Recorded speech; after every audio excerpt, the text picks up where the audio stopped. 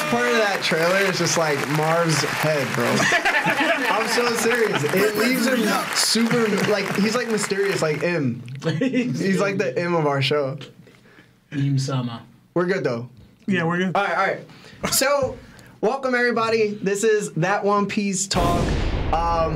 We are in episode 40. Wait, I just said the whole thing wrong, right? Yeah, you did. All right. This is That One Piece Talk, where we talk One Piece. My name is Larry. Lawrence. Lionel. Seb. ParVision. ParVision in the building! Let's go! So, before we get into our celebrity guest here, and before we get into the break week of One Piece itself, which everybody has been going crazy over, and nobody knows how to contain themselves because of the fact Chapter 1043 was just so crazy of a bombshell, basically, that was dropped on us for informational reasons and also joy boying and awakening, and we're going to get into all that stuff. But today is going to be a 2-hour special. I've been waiting for a 2-hour special like this. I'm glad we could do it with ParVision. So, today on our show, I'm going to just introduce you, bro. Today on our show, we have one of the most intellectually inclined, self-made, hardworking, analytical analyzers who finds strings that connect like a complex spider web that only he knows how to climb. He has over 11,000 subscribers on YouTube, 9,000+ subscribers on TikTok, and 176 followers on Twitch. Please follow them all. He's also known for his incredible deep dive video on Usopp, which is titled on YouTube, Usopp the Hidden Giant. It currently sits at 204,000 views. What the? I'd like to personally welcome the man himself, ParVision. How are you? Yo, I'm good. Honestly, that intro, like, what?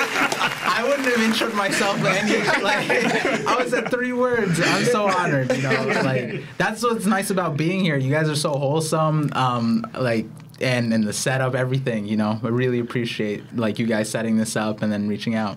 Yeah, no, believe it, man. It's our pleasure. I'm glad you're here. You know what I'm saying? Hopefully this show lives up to your standards today. We do get kind of wild sometimes. Sebastian has some really bad takes. Never. You know what I'm saying? I've seen him. I've seen him.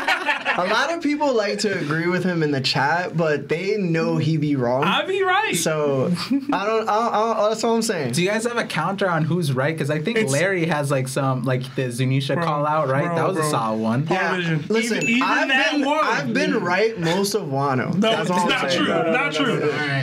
Larry said. Oh, you don't put it back down. Larry said King and Queen weren't fighting Sanji and Zoro. Put it that way. No, I didn't say that. That's how. Run the tape back. Run the tape back. We'll find it, bro. We'll find it. Okay. So, also, to announce something, our latest YouTube episode, because usually our clips go viral, because clips always do better than actual hour-long, because nobody wants to sit through the whole thing. Our last episode, finally hit 1,000 views. Hey. That's kind of crazy based on the fact that, like, to be honest, like the episodes themselves have just been growing each episode, and it just seems to hit that 1,000 mark was a huge milestone for me, but also for everybody involved. Because I know there's so many supporters out there for our show that actually love us for us. So I always want to just say, arigato. Like I appreciate you. Thank you for, loving us. And hopefully we could keep providing that same experience that you guys, start to retain. If you guys ever want to support us, please do. In the description of this video, there's going to be a Me6 link. You could subscribe to us or join our YouTube members. Like somebody just donated super chat from Trick. Oh man, Thank read you. it. Please read it. Hold on. Before we read it, you can do that too. So you could either become. It's like when I start mentioning it, everybody just starts doing this. Thank you. So thank you very much for all the things that you guys happen to do for us. Believe me, the donations that you guys have been giving is going into these hour-long episodes to make them even longer, but also the trailer that you guys just saw. So all the proceedings go to us towards the show. I Anyway. just want to add. No, like, go. You guys are seeing like the final product. I'm seeing everything. It's worth it. This is nice. These headsets, nice. Marv, nice. Yeah, man. It's about quality. I don't think there's every time I see something from somebody else that does something, I'm like, damn, I wish that they did this better. Right. And it's usually more about just quality and lighting and even audio. Mm-hmm. Like you have great audio, like when we have like the little One Piece TikTok reveries because of like your setup. Yeah. But I'm like, yo, we need to have something like that. So this was like the perfect thing to do. Even though it costs bread, I'm like, the bread is kind of like worth it to our audience. Yeah. So it makes it better. Anyway, you said you had. Let's find out who's in the chat real quick before we get the show started. I got you. Shout out to Onion, Shane Dadachi, Jaheim, Simeon Russell, Hazy Sake, Javian, Ast Elm, Triz, Dominic Garland, Gambit, Monkey D. Huga, Tariq, Bart Hat, Ronor Bar Hat, Chris, what's up, bro? You finally made it. Wayne Gallagher, and so many more. Thank you guys so much. We did get a super chat from Triz. He said Larry's take record is 1 and 150. Yo, Trey, if there was a way to ban you off YouTube, I would. No, I'm joking. Nah, thank you for that amazing record. I know you meant to switch it up. For sure. We got another super chat? We did. It's from. It's from Oz. It says, "We here, fam." Thank we you, see Oz. Appreciate it, bro. man. Thank I you. saw your comment on my video, by the way. What did you say? I forget, but it was a good comment. Yeah? Yo, yeah. Oz is probably one of the nicest dudes you can have as a yeah. fan. Seriously. There's a couple guys in here who are like, they've been sticking with us since like, I think we had like 100 TikTok followers. And like, they're still here repping. There's Yeah, I like have a a few of civil them. war. In For me, I have like 5 pandas. Like all their names are panda, and I'm just like, Really? Yeah. I don't know. Like I've noticed them ever since the beginning of TikTok, and then they came onto YouTube, still panda. Discord panda. I'm just like, and then now on Twitch, they're still panda. I was like, all right. How's the Twitch going? Everybody, he has a Twitch, so you guys should follow him too. Honestly, the timing of it was crazy because I was just doing it because I wanted to, spread out from YouTube, just in case like my channel ever gets taken down or something like that. I have somewhere else, right? Because you're of the whole, what's that guy's name that had something happen to him? I forget the name, but like Totally Not Mark. Yeah. Like Toei came after him for like clips of One Piece. Yeah. So and that's kind of the thing with the industry. It's like you just have to kind of prepare for that. So you spread out a little bit. You have, because if I have the followers on TikTok, then people won't forget me. You know what I mean? Yeah. So then on Twitch, it's mainly so that I can like be more casual too. Like, and so people are in the chat all the time talking, like reacting, whatever. And I set it up. And I had no idea that 1043 would be this wild. And so, Nobody did. So I put my Kaido video. It was like 22 minutes. Like I was waiting for this because it's part of this larger series. I put it out, and I'm planning on streaming after my videos, like a big video, so that I can like receive people and talk to them about it and that kind of stuff. And then 1043 comes out like Thursday at 9:30, and that's when I was planning on streaming. So I'm like, all right, I guess nobody's gonna care about this Kaido video. No one's gonna care at all. I saw that Kaido video. The Kaido video was dope. It was dope. And I have some comments on it. I'll save them for the later in the stream. Because I was talking to him about it. I was like, yo, he compared Kaido to the U.S. and Big Mom to like Walmart. And he was like, what? And I was like, yeah, you gotta like see it. And then he saw it. Yo, and now I see it. Yo, you gotta wait till what's next. It's crazy. I'm just waiting on the Shanks video. Yo, it's gonna be like all the prosthetics in the world. Dude, it's crazy. Relates to like China. I could leak some stuff here. Listen. Save it for your channel so people can see it. Nah, I gotta give some exclusive. Exclusive reveal. Tell them. That's the thing with my stream. That's what ends up happening. I just like, I'm like, I have all these timelines, I have all these scripts, and then I just like, it takes a while to get them out. And then people are asking like, what about this? And I'm just like, ooh, you don't want to know all the scripts I have ready for this. Yeah, so. Wow. All right, so let's get into questions. All right. So I know I have 4 questions. You can take as much time as you want on these guys because we have time. if you have questions, Par, more than welcome to bring it up whenever you feel like it. And then if you want to bring up questions to Par, do so. That's how we'll just go with it. We'll just flow. So I'll start off first. First question, guys. All right?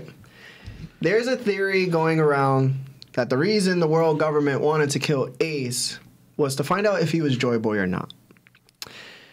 The reason for this thought process is because Luffy's voice disappeared during the last fight against Kaido, assuming he died. Luffy then supposedly came back to life, causing Zunisha to state that Joy Boy has returned. What are your thoughts on this, and is it plausible? And we'll start with Par first. So the starting thing, the Marines wanted to kill Ace because they wanted to test out if he was Joy Boy. Yeah. I think it's interesting that, I think going to, for the people that watched Sebastian's video on the... Oh, you saw it? Yeah. He said you saw it? The criteria, right? Like at this point... He worked so hard. I did. I liked it. Yeah, it was good. Thank you. You need more of that. Told you. We don't know if it's a title, the criteria that makes sense. That's one of the things that I was saying that, like, for the people that say it's a title... You need criteria. What did Luffy, do to gain this title? Then now he's Joy Boy, right? So I really like that video because, that put it into context. Is like a lot of people were saying it, but it didn't mean anything. So then it's like you would compare it to Ace, right? Like, did he meet those criterias? And, he had the Conquerors. He had, he's the D. He smiled in death. I think, I forget the other parts, but I think one thing that I would add is, the aspiration, the dream, right? I don't think Ace had the aspiration that Luffy had, so that might be the missing thing. And so, because Ace didn't want to become the king of the pirates, he wanted Whitebeard to be king of the pirates, right? And so even in his death, when Sengoku told him, oh, Whitebeard was putting you on the pedestal to do that, I'm pretty sure he was like, wait, what? That's not what we were doing here. So I feel like if it were a title, that would probably be the main reason why Ace wouldn't become Joy Boy, because of that dream. I think that dream part is really important. But that being said, it's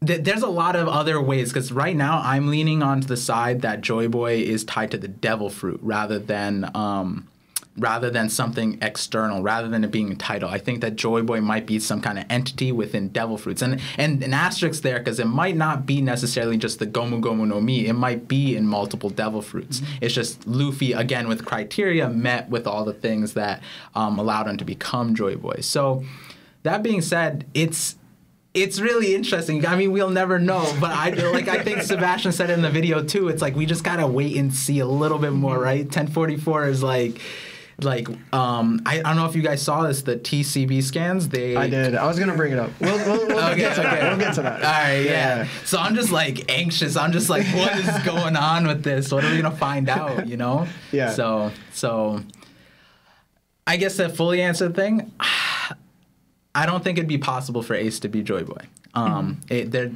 think the dream part, the willpower, right? That willpower is the most important thing, and honestly, Luffy's is top tier amongst everyone we know, right? So Ace, I don't think had that because he was hiding behind the shadows of Whitebeard the whole time. So okay, what about you, Lai? We'll go with you next. Should I move this closer? Or? Yeah, move it closer, bro. Can you hear me? Yeah, we can hear you. Well, we're going thinking that Ace could be Joy Boy.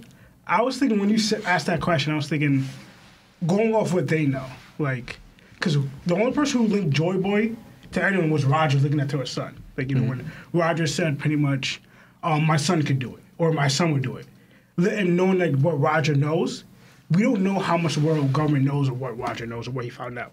But I think the biggest fear was Ace gaining the will of his own father. Because since he's the blood of Roger, and Roger found out the ancient history, but he was just too early, I guess the world government got scared that Ace might follow in his father's footsteps. And that probably made him we got to kill this person now. Before it becomes a time where he starts pretty much linking to what his father's doing and carrying out his father's will and Joy Boy's will. So I don't know if I don't think Ace would have fit the criteria, but I think the world government was just scared of, since him being the blood of Roger, since Roger himself wanted Ace to be Joy Boy, and the timing of it, Ace was sitting too close to the actual prophecy, and I'm pretty much thinking of what Ace could find out because of what Roger found out. And like again, I don't know if they know that Roger told Whitebeard because they could that could have been a big point to them. Like they knew Whitebeard and Roger were cool, and Roger told Whitebeard everything. They could have just told Ace everything right then and there, and Ace could have said, "No, I am going to be next Joe Boy," or something. So like they were probably just scared of Ace being that, and that's probably one of the reasons why they wanted Ace to be killed. That's my thought on it. Okay. What about you, Seb? So in my opinion, I think they were just trying to get rid of Ace just in case he was Joy Boy. Like, just in case he could be Joy Boy one day. Like, even if he wasn't in the moment, I don't think they were trying to see if he was. It was sparking it in the, like kill him off before we even have a chance to find out if he is. You know what I mean? So I know that part of my theory was death is part of it. But, like, if they know, like, they don't think he's ever engaged with a Celestial Dragon or an ancient weapon or anything. It's just, he's a member of the D-Clan. He's Roger's son. He's the most likely person that could do it one day. So, like, just kill him now so we don't have to worry about what he'll do in the future. Because, like, if he escapes here, now it becomes a bigger problem. Like, look at what Luffy's doing right now. You know what I mean? Imagine if Ace escaped and found out the truth about his father and stuff, and he had this new remotivation to actually be king of the pirates or something. Like, they didn't want to deal with any of that. So I think they know the prophecy, and they were like, let's get rid of Ace before he has a chance to even accomplish half of the things. Yeah. Oh. But I don't think they were trying to kill him to see if he would become one. I think they were just trying to kill him to make sure he never had the chance to. But that's just how the world government kind of operates in general. So. Okay. What about you, Law? What do you think about this question? It's interesting because I always, I'm on the lines of with the government. They're always trying to snuff out potential threats, especially in the beginning, right? O'Hara, you're finding out this knowledge, dead. Robin, little kid, you know this, dead. I'm gonna try and kill you. So always you're trying to kill things because we notice like once you reach a certain level, they're kind of more cautious around you, the Yonko. They're not just attacking Yonko. They're not just attaching big name pirates or strong pirates or famed pirates, but they will attack you if you're young, right? Like they tried hard taking out Luffy and Ace during Marineford because the potential that they both rose up, especially who their lineage was or their fathers, and they're both conquerors users. So with Ace, I wouldn't exactly, because also the world government hasn't really spoken much of Joy Boy, and that could be two things. And I doubt that it's more of that they didn't know, because they're the world government, most likely they would know, but because when we found out from what Joy Boy, more learning about Joy Boy was on Fisherman Island when Robin read it. That's the first time we heard of it, right? I'm not saying the government doesn't know that information, but if they did have that information, they're probably hiding that name, right? Because they weren't revealing it, because usually they kind of keep secrets because they don't want to, same thing with Roger or Whitebeard. They don't want to influence more pirates or ones like Joy Boy or ones like Gold Roger to take the scene. They kind of want to suppress all that. So I could see why they wouldn't mention Joy Boy, because that would knowledge creates ideas and imagination. But if you suppress that knowledge, they can't use it against them. So if they didn't know about Joy Boy, I would say it's more like they would want to kill Ace and Luffy, two anyway potential Joy Boys.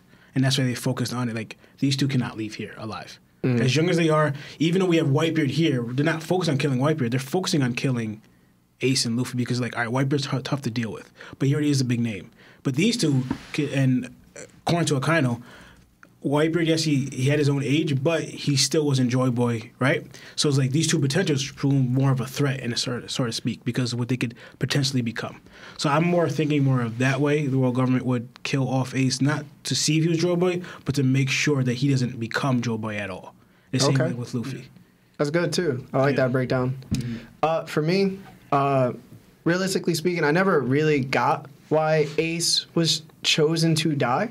Because they could have just kept him in the level 6 prison as long as they possibly could. It never really made sense to me why the world government would directly antagonize Whitebeard by telling him, you we're going to kill your son, you should come and get him. Because that's essentially what it was. And I never got that part of the story because it just felt like out of place for the world government, right? Like, why would you do that? Yeah, I just want to add to that too. Like, you would think that after Roger's execution, right? Because they wanted to make a a martyr out of him, right? But he ended up spinning it by doing the whole One Piece thing, and that sparked the whole era, right? So you'd think they'd be like traumatized, like they learned, like, hey, yo, like last time we did this went poorly. Like, why would we give them a nut? Because they broadcasted it. They could have just killed him, right? Like, that's my same thought process. So it's like, I think what you're saying, it's like why would Oda make this situation happen, right? Is there a certain reason that we don't know why Ace had to be killed this way? Exactly.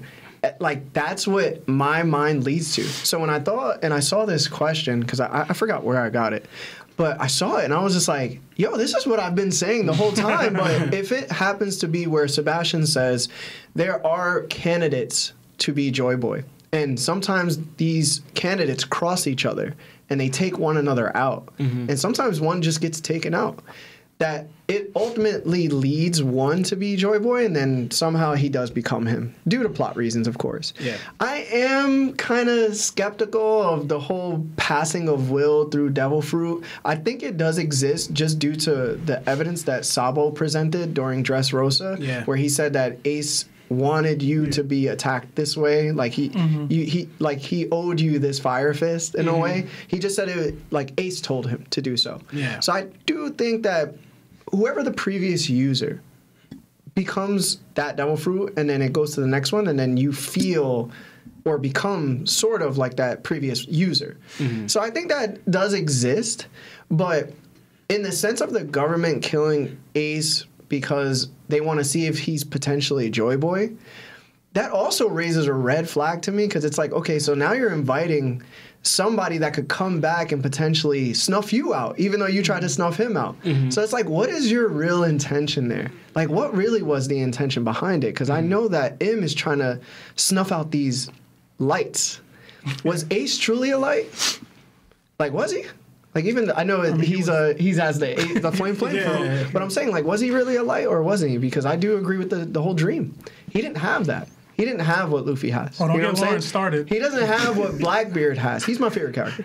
But he didn't have what Blackbeard has. You know what I'm saying? Like, he didn't want to take his ambitions further than himself. I think it's also important to note that the world government didn't do anything in facilitating Ace's death. Blackbeard set that up, right? So this is like it would be one thing if they instigated everything and then they planned to do the execution. No, Blackbeard came out of nowhere and yo, I'm gonna bring you Ace. Here he is. And like you said, they could have just kept him down and impelled down, right? So I have pushback on that, actually. If you keep him at impelled down, then Whitebeard's going to impel down. You know what I mean? Like, does he? Yes, it's Whitebeard. The whole thing is you can't touch one of my sons. He's not gonna be like, oh well, you're not executing him, so I'm just gonna let it rock. So why would Whitebeard go to impel down then, like Luffy? Because exactly. They said where he was going to. They were going to execute him. They had a time and place. Like, they set that up. Yeah, but why would you want to go to fight the war instead of just going to impel down? Yeah, even Luffy was just like, yo, let's go to impel down first, right? Well, one, you have to get through Boa, take me there. Don't take me to the war, right? You have to get through the You know what it was? You know what it was? It was probably Marco. And he was like, yo, Whitebeard, don't do that. I'm not strong enough to fight Magellan. You have to go through the current, right? So Whitebeard would have to, one, get through the New World. Oh, I'm sorry. Do I not control a quick fruit that I could possibly just I'm saying it's still more difficult than you guys are making out to be. It's easier to just fight them at Marineford, where they actually brought him. And the Marines were like, yo, we can't have Whitebeard fight at Impel Down, because if he does get here and wreck stuff, now there's level 6, 5, 4, I mean, prisoners potentially escaping. You can't do that.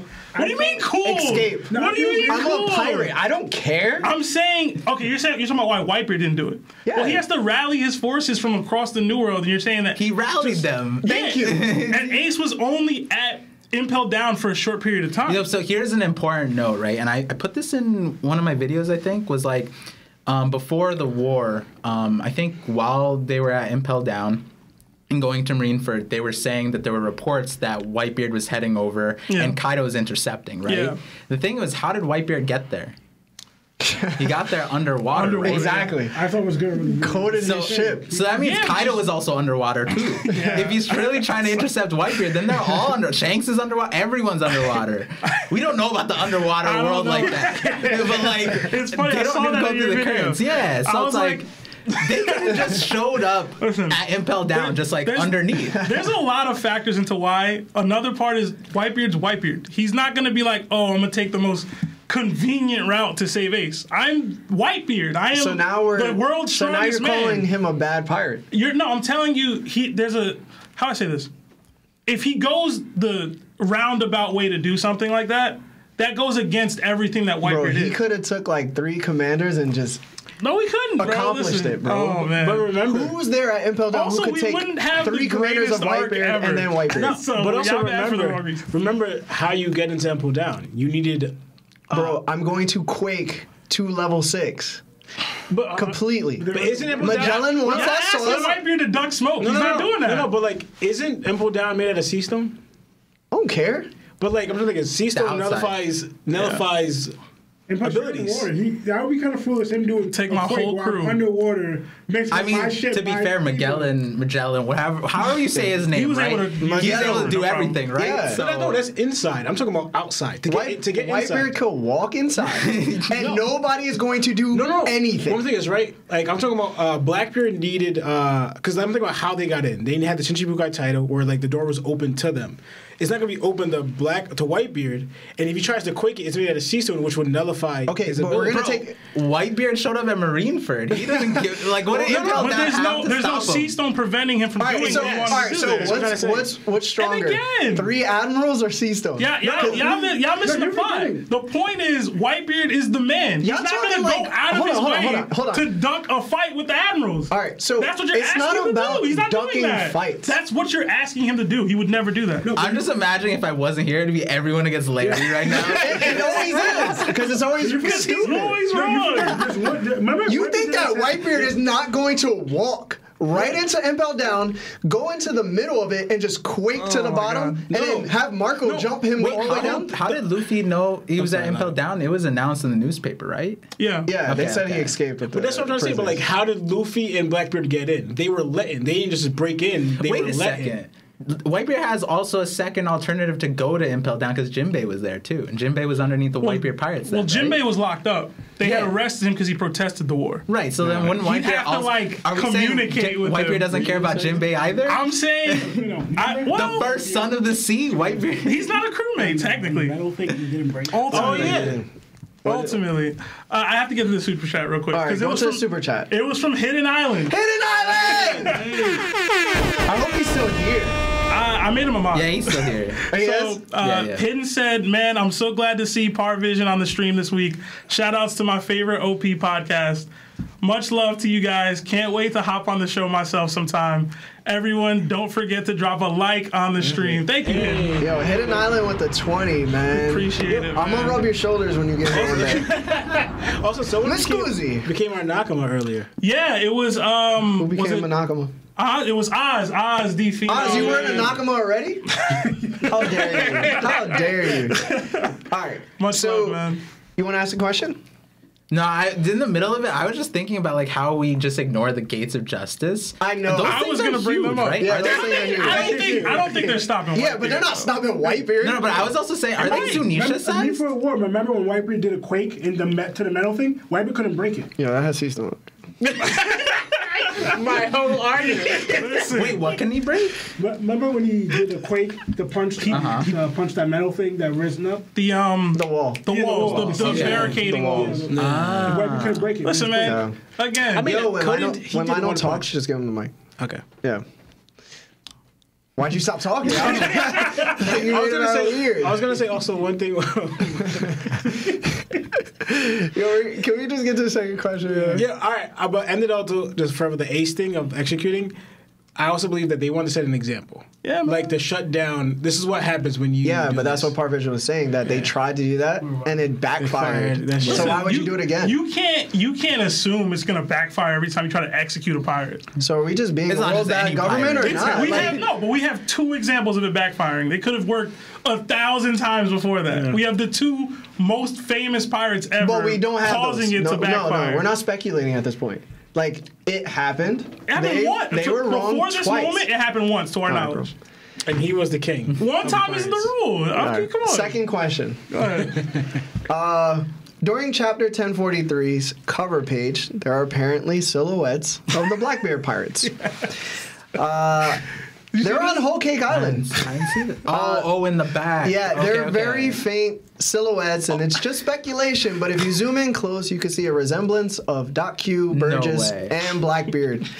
What does this mean for the Big Mom Pirates, and what do you think will happen if this is true? I swear. These guys are checking right now. Wait, they don't know about this. Yo, when you pull it up, show me, because I remember looking at these shadows and I was like, "There's not." It's not. I remember thinking it's One not the Piece Blackbeard chapter 1043. The cover page where Oven is bringing Yeah, I'm looking at Yonji it and Iji. right now. All right, so if you look all the way at the bottom near the town, there's silhouettes. Triz asking for his check because he dropped this in the Discord. Trig, that's definitely you. Which one's supposed to be Doc Q then? I can The one send all the way you to the the left. Reddit link. The one all the way. But I would, and I don't know if it's coming to me. Yeah, you but can. I would absolutely love it because one, it is a theory that I proposed a while ago that the Blackbeard Pirates would go to Whole Cake Island, and I did take it from Arthur on Library of Ohara. But the point guy. being is, the point being is that Blackbeard always eats off of Luffy. Throughout the series, he's always eaten something out of how Luffy impacted the world. Yeah. So Luffy going to Whole Cake Island and forcing Big Mom and her forces to split up and come to Wano was the perfect opportunity for him to continue that trend and get a road poneglyph or whatever he wants on Whole Cake Island, which to me would be a road poneglyph, Robbie. So I just want to see it because that is the mayhem and the recklessness that I want to see in general. Like Katakuri's still recovering from his fight with Luffy, and it's like, oh man, Yonko's crew's bearing down on us, and I got just Oven because he'd finally start dealing with Marco level problems, and I want to see how he reacts to it. Because when he gets smoked, I don't want to hear nothing from nobody. Crazy. A dude But got to get whatever. jumped in order to equal up to Marco's disappointment up? throughout the whole series. I mean, but keep going. I'm just saying he's gonna be in the I'm same just position. saying, that you're not He's saying gonna be anything. in the same position as Marco is in. But in general, Marco beyond got the- slumped by King beyond, by himself. Beyond the Marcos talk, in general, I do like that as a plot progression for the Blackbeard Pirates, for what he was talking about. Marco got cuffed up by a vice admiral. He always but gets distracted. We gotta Whenever Marco comes we up, I gotta know jump this. Katakuri to make sure he stands on equal footing with Man, Marco's listen. disappointment. Anyway, never mind. Go, Lawrence. I was gonna say, but what about Blackbeard's whole thing that capitalizing on the Marines getting all of something, right? Remember that? What? Then he shipped out. Remember after we heard the whole Reverie thing about Wasabo, and he says we can't let the Marines take everything. Then he says, "Boys, we're moving out." Right? Okay. Remember Latmer saying that? I Yeah. think there's a couple different was- translations of that. Yeah, so I don't that's know what I was what gonna the say. actual translation is. One of them I saw was if they're not going to take it, then we'll take it. And I saw another one that said what you say. Yeah, that's the one I remember. So Because my thought, in all honesty, what did Blackbeard want since pre-time skip? Pirate booty. Yes, no, pretty much. Ace pretty much on his side, or Ace's ability on his side, right? We just got wind of Sabo possibly being, like dying or being captured or whatever, right? So I'm thinking this is Blackbeard talking. If they're not going to take it, he's been taking abilities, right? So he's going to go where Sabo is and try to take the fire fruit ability from Sabo to add it to his crew. That's what I'm thinking he was planning on doing. So, I mean, it would be dope if he chose the whole cake, but my mind was like, he's been targeting the fire fruit since pre-time skip. If that were the case, though, why not get it on Marineford, right? Yeah. That's true. That is I mean, there was a true. lot I going mean, on. There was are a you gonna lot take going on. Whitebeard's though fruit? But I mean, Ace was already dead, right? Yeah, but by the it's time like he easy got, pickings. by the time he actually got Whitebeard's fruit, it's like, Sengoku and Garp are bearing down on me. Yeah, yeah. And the Ace kind just was like figured- right there. And then Shanks rolls up. He's just like, But then the question becomes, how did Doflamingo end up getting the fruit in the first I place, have no right? idea. Like, well, it's it kind of probably crazy. just spawned. Like, I thought it was the fact that he's an underground broker. Like, it spawned somewhere, like Larry's about to say, Right. and like he has the connections. That was the point. Like, he has Somebody the put I connections. feel like Yeah. the knowledge of how devil fruits like respawn in general isn't like that known, and this actually kind of goes into the Shanks theory because Shanks was there. I wonder what happened. it's funny that you say that because, it's like you're eating a salad and you have like an apple next to it, and it's just like, yo, what the? but then didn't we find out that reveal with the Blackbeard Pirates? It came out to be like I may be mixing things up. But like, didn't they show like a fruit just responding in a pile of fruits? No, No, that that was was Punk Hazard. That was Punk Hazard. Okay, yeah. The axolotl thing, Yeah, right? yeah. Okay. The other thing that I was gonna say, Sebastian was saying Blackbeard with like maybe he's on Whole Cake Island for poneglyphs, right? One thing about that is like we kind of don't know, like I don't think Blackbeard's ever mentioned poneglyphs or ever been motivated by that. Like when you think about it, he showed up at Drum Island, right? He apparently destroyed Drum Island, and Chopper's upset about that. Why did he go there, right? Like that's a little weird. And then he's also went to Baltigo, right?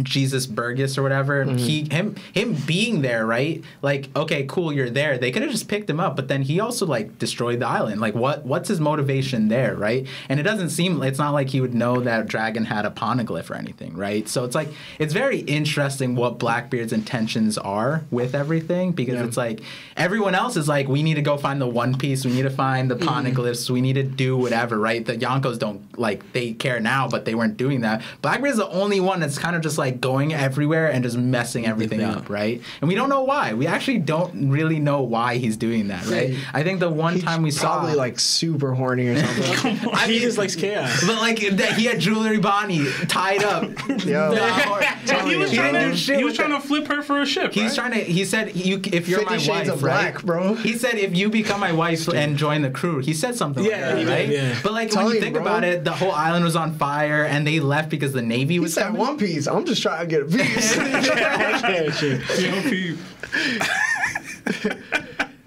So I created a poll in the chat. That One Piece talk Civil War, Team Seb or Team Larry is 50-50 right now. I don't know how it's 50-50. He's always wrong. You're up. Anyway, Lionel, go. That cover page actually did not even notice that Blackbeard or anything. Like I didn't notice anything in the shadows, but I do think that Blackbeard's the only one so far that didn't mention that he actually wanted to become Pirate King. Like he didn't. Like he mentioned, like when he came to me for the war, he said this era is my age or my era. But he's right. We don't know Blackbeard's actual end game or goal. Yeah. Like we don't know his like if he really cares about being Pirate King. Probably thinks I'm not trying to like make it a cliche, but probably kind of thinks he's trying to do something similar maybe to what Rox is doing and trying to aim for the King of the World. Because I feel like Blackbeard's aiming something big. Like it may be Pirate King is part of it, but I feel like Blackbeard's trying to be something even higher than what the Pirate King is. So that's what my views are like. But we don't know Blackbeard's objective, but he just seemed like he's scheming too much. So it seems like everything's almost calculated, everything's planned. So he's like, so I feel like there's something big with Blackbeard, just we don't know, but I think it might be linked with something with Rox, with being king of the world. That's my feeling. Low-key doing what Kaido's doing. Blackbeard is low-key doing kind of what Kaido's doing, but the whole gathering abilities. One's with smiles, but he's with, I guess, abilities that he view is as prominent or rare or something. Yeah, powerful. Yeah. It's interesting. For me, it's like, it speaks too much to Black. Like, he's the most Vegas character besides Shanks, right? Like, there's so much that happens with him, but nothing at the same time. Yeah. But one thing that's been proven for Blackbeard is that he has a lot of knowledge. So I wouldn't even be, like, put off guard if he already knows what the road poneglyphs say before he even, like, decides to go see if they are. You know what I'm saying? Like, I just assume, because he knows Zebek. He named the ship after him. Yeah. That name was erased from history, according to Sengoku. So how would he know that? We didn't know that as the readers until, like, 950 plus chapters? Yeah. So there's definitely something there that he knows something. He knows about devil fruits, obviously. He knows the book. We have never seen this book either, but it exists. Yeah. And if he's collecting certain devil fruits, that means he has even more knowledge of what devil fruits are prominent. Yeah. So maybe the ones that have had the biggest effects on the world.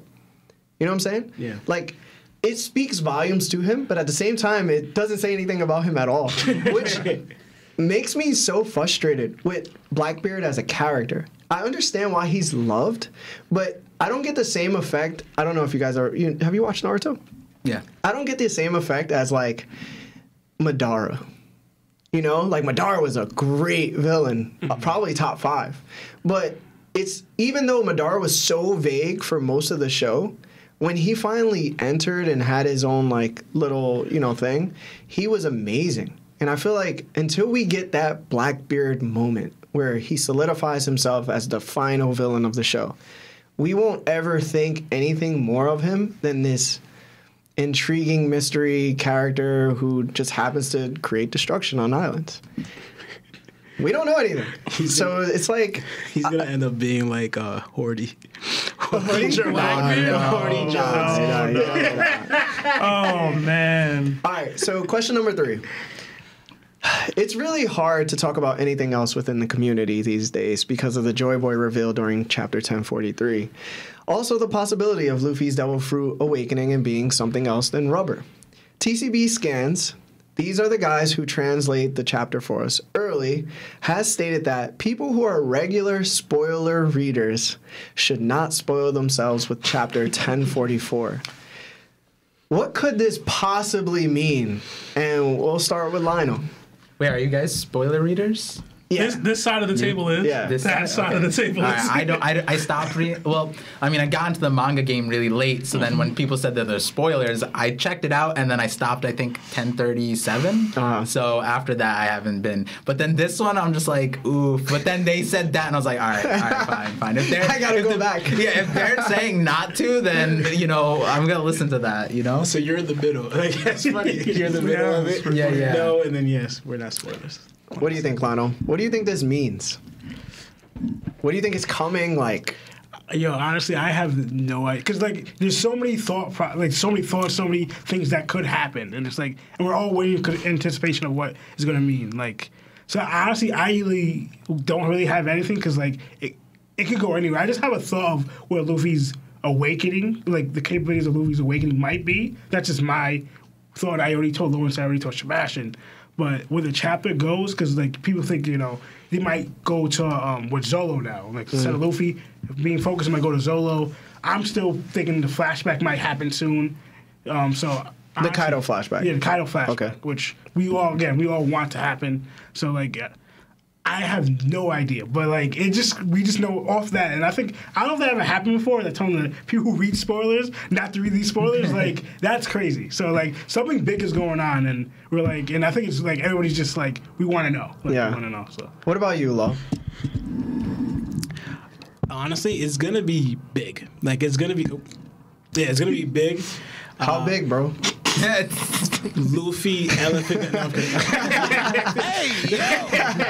So, because I was actually thinking too, when Lana was reading that scan about it, and it made me think of honestly going back to retrack what I said earlier about like, because I kept thinking, like out of all ones, like out of the D's, it kind of bothered me that Luffy didn't smile dying, right? Supposedly, right? Yeah. If Luffy did in fact die, he didn't smile. Right, but then we see him smile when he awakens, right? Pun intended, because he just woke up and then possibly awakened his fruit. Anyway, yeah. So good one, bro. just awakens, but then it made me think of like how Joy Boy's here. It be big is the fact that this is Luffy, right? That he acquired the title of Joy Boy, and it made me think of what if that smile was just like Luffy coming back to life. His heart just stopped. Like he didn't fully die. His heart stopped. And he came back to life, and he's just smiling, just like, I can beat Kaido, right? Like realizing, like the ability that he just awoken his ability, and with this newfound power of awakening his ability, with all that he learned, Kaido can't, like how Kaido can't die. Luffy kind of realizing I'm like Kaido too. He's like, damn, yo, plot. Kind of like he bounces right back up, like because I'm trying to thinking, not Luffy restarted his heart himself, but like maybe using a rubber jolt, whatever, like pretty much bouncing it or awakening helped him come back to life, right? With his life just stopping. So let me think of like Luffy, that's Luffy's smile, and what he's about to whip out with his awakening mixed with all his other things, realizing that he's now on the level of Kaido, right? I guess. So pretty much with his awakening. Like, because I was thinking about the found joy by what it means as if that Luffy's been Joy Boy the whole time, but it's more like he's coming into knowing what that means for him. Like his own realizing, pretty much like how Luffy said he's not the Pirate King when he lost, right? We're like, no, I can do this. Like, kind of like Kaido can't stop me. I just got Kaido got kind of like helped with the CP0 being stopped. But like even this attack didn't kill me, right? And this is the strongest result. So like Luffy's like, I'm always gonna bounce back. It's crazy. Yeah. Seems like nobody could beat him. What about you, Par? You just lost. In terms of the chapter, I have no idea, right? Like having this kind of communication where they're telling you not to look is kind of wild. But, yeah, that is kind of wild. I'm hoping that they don't say the name of the fruit yet, because I have a video coming out and I'm like It's like I need to put that out. That was the one thing, like with the spoilers, I was like, yo, like, do I still make this video? Because like if they just say what it is, then I'm wrong, then there's like no point in making this video. But honestly, during this conversation, I kept on having like this thought. I was like, oh my god, wait, the theory's making way more sense. And one of the things I was thinking about was you know how Blackbeard, he's like collecting fruits, right? And I was just thinking, like, if he's supposed to be like this end game character, right, there's probably something involved with collecting fruits and being able, like, because we don't actually know what happens if you eat multiple devil fruits. We're just told that you can't, right? And Blackbeard's a special person, and then we don't know how, but he's able to, and now he's collecting fruits, and he has some kind of affinity for the fire fruit, possibly, you know, whatever. And then I was kind of thinking, like, if he's supposed to be the opposite of Luffy, then my theory that I thought of before was it kind of means that and I have a really good naming thing. I ran it by Artur, actually, because he knows Japanese. And I was like, damn, this is nice. But so when you think about it, Blackbeard's collecting fruits, right? And when you think about, like, Thriller Bark, like, Luffy was able to put multiple shadows to the point where, like, most people wouldn't be able to tolerate that. So it's like, what if Luffy could also do that same thing? And so the theory that I had was, and I'll just name drop it here because, like, spoilers coming out tomorrow. So, like, I might as well do it now if I can't get my video. But the idea was that this is a way that would keep it the Gomu Gomu no Mi would be that the fruit's name would be the Shushu no Mi. And so Shushu means collection. And the thing about devil fruit names is that they run by onomatopoeia. And so the onomatopoeia for Shushu, the Shu was actually in 1043 when Luffy blows out air. The kanji for Shu is right there. And so you say Shushu, that's collection fruit. So when you say Shushu, that's collection. When you just say Shu, it can mean other things. And so the onomatopoeia would be fire rising. Or snake hissing. That's what the onomatopoeia in Japanese are. And then you think about Luffy's Snake Man, snake hissing, and then the whole fire stuff. He randomly has a fire power. And there's a lot more to the theory that, like, I would just take up the whole episode if I just dropped everything. But the reason why I was just like, wait, this kind of makes sense. If we're saying Blackbeard's collecting devil fruits, like, the way I'm saying Luffy's fruit works is that he works by collecting willpower, collecting things from people. And we kind of see that with Ace. Ace dies, then he gets the Fire Fist. And it's progressively, as we go on with the story, it's the people at the beginning were saying it's friction-based. And I was like, now you... like, where's the friction? Some, like, in the animation also, they're just showing him just pull out fire. And then he's immune to fire, too, now. And so it's like, there's so many different elements to, you know, from the very beginning where Luffy's just going through the story and collecting willpowers. And one of the biggest ones, and this is, I'll include this in my video, is that there's one pirate beyond Katakuri that Luffy connected with the most. Do you guys know who I'm talking about? Which pirate? Bellamy. This is the one pirate, one antagonist. He, at the end of it, called him a friend. In the chapter that Bellamy lost right before Doflamingo, it's called the final fight, his final fight. And so after he beats Bellamy down that time, right, Bellamy puts his life on the line as a pirate. He said, I'm literally dying for this because I followed the wrong pirate. And so Luffy beats him, and then right after that, he's no longer a pirate. He's dying. He's making flags for people. He's a dyer now. That's his new profession. So he's no longer a pirate. Luffy literally killed him as a pirate. And what's interesting is when you think about Bellamy's power, he's bouncing off of things, right? Similar to... What did Luffy 5 chapters later? So the Bellamy fight was...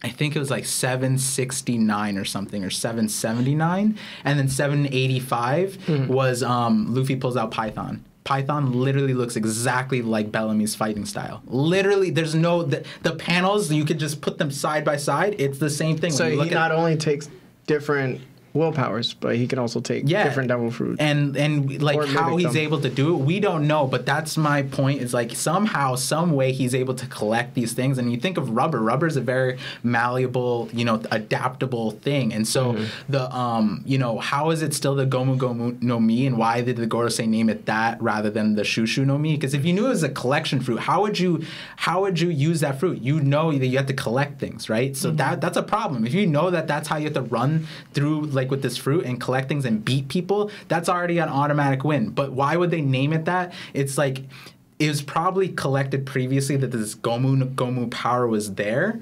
And so when the Gorosei is looking like, what should we name it? Because it has to be something that the people can use. They chose the stupidest power that they could think of, right? If you had a bunch of powers in there and the rubber is there, you don't think anybody's going to run through the world with a rubber. Towards that one, right. Yeah. And so they're like, that's why we renamed it this. We didn't think there'd be some dumbass who just running through the grand line. That would mean it's just one for all. Like, I don't like the idea of that. So what's interesting, though, is like people might say that, and then the interesting part is like Oda came up with it first, and he's been demonstrating it, I think, in a very different way, where it's like if you think about it, and for the people that know My Hero Academy, it's like imagine you gave the All for One power and you only had Black Whip. Like that's so dumb, right? Listen, so, but hold on. But this is the difference too for like why Luffy is so great. It's because of the fact that he wills himself to do the impossible, and it's like I guess that's one of the issues that I'm having now with him beating Kaido is because if he has this sort of how can I say it? It's just he doesn't necessarily have the ability, but every time we've seen him fight, he's always pulled the dub through his means. Yeah. But now if he has a different means and he's given this power where he hasn't earned it, it kind of goes against the whole show and also his whole character. So that's where I think, this is like really important to One Piece. It's like I'll keep referencing this starfish, that Papagu. He willed himself to talk. Yeah. And because why? From his birth, he believed he was human, right? He's really a Jamaican starfish. Yo, is that the story of him? Yeah, I'm blanking on that. No, he wanted to become a human. No, it wasn't he thought he was a human. From birth, he thought he was human, so he never doubted that. He just was able to speak from birth, right? Yeah. So with Luffy, right? You would have said dumb.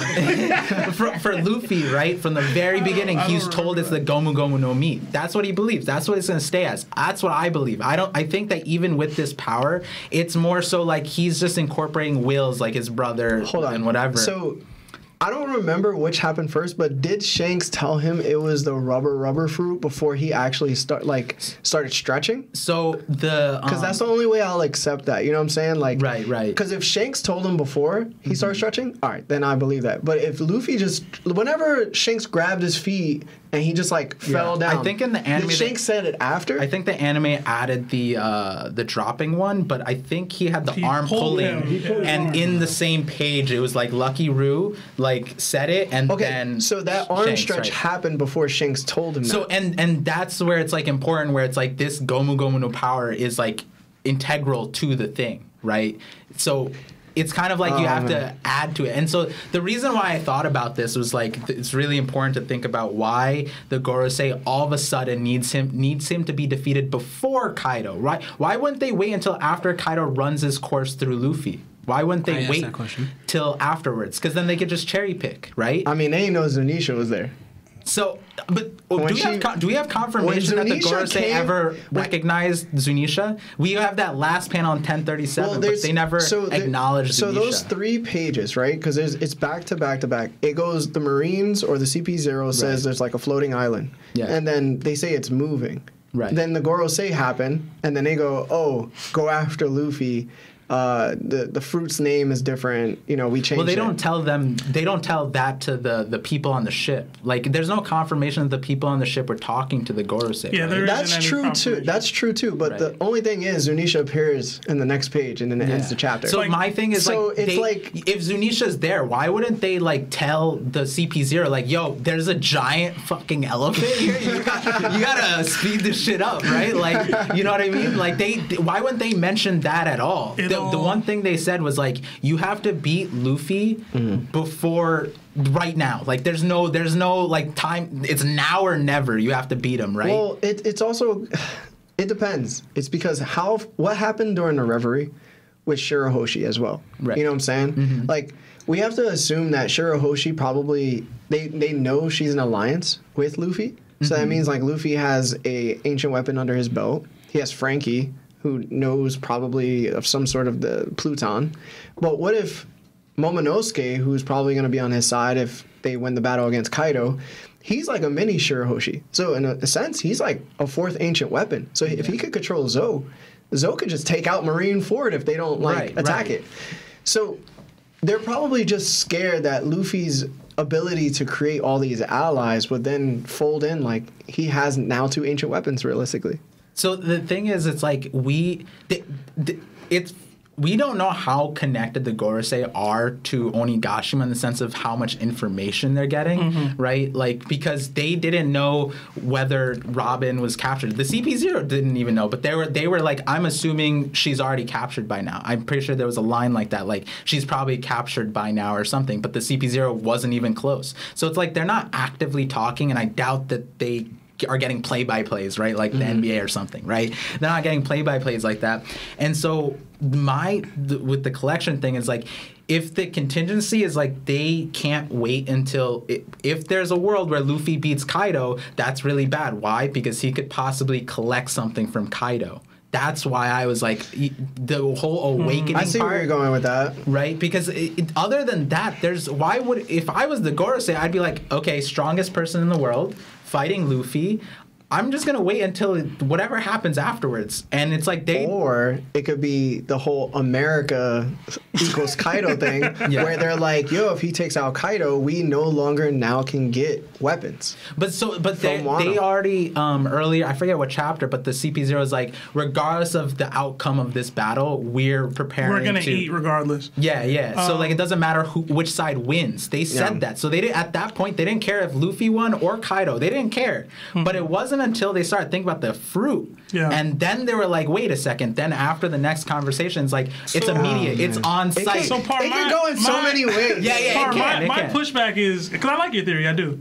The collection theory. I haven't even said all of it. Oh, I'll have to wait for that video if you drop it. But is it better than my theory? Is the question. I'm joking.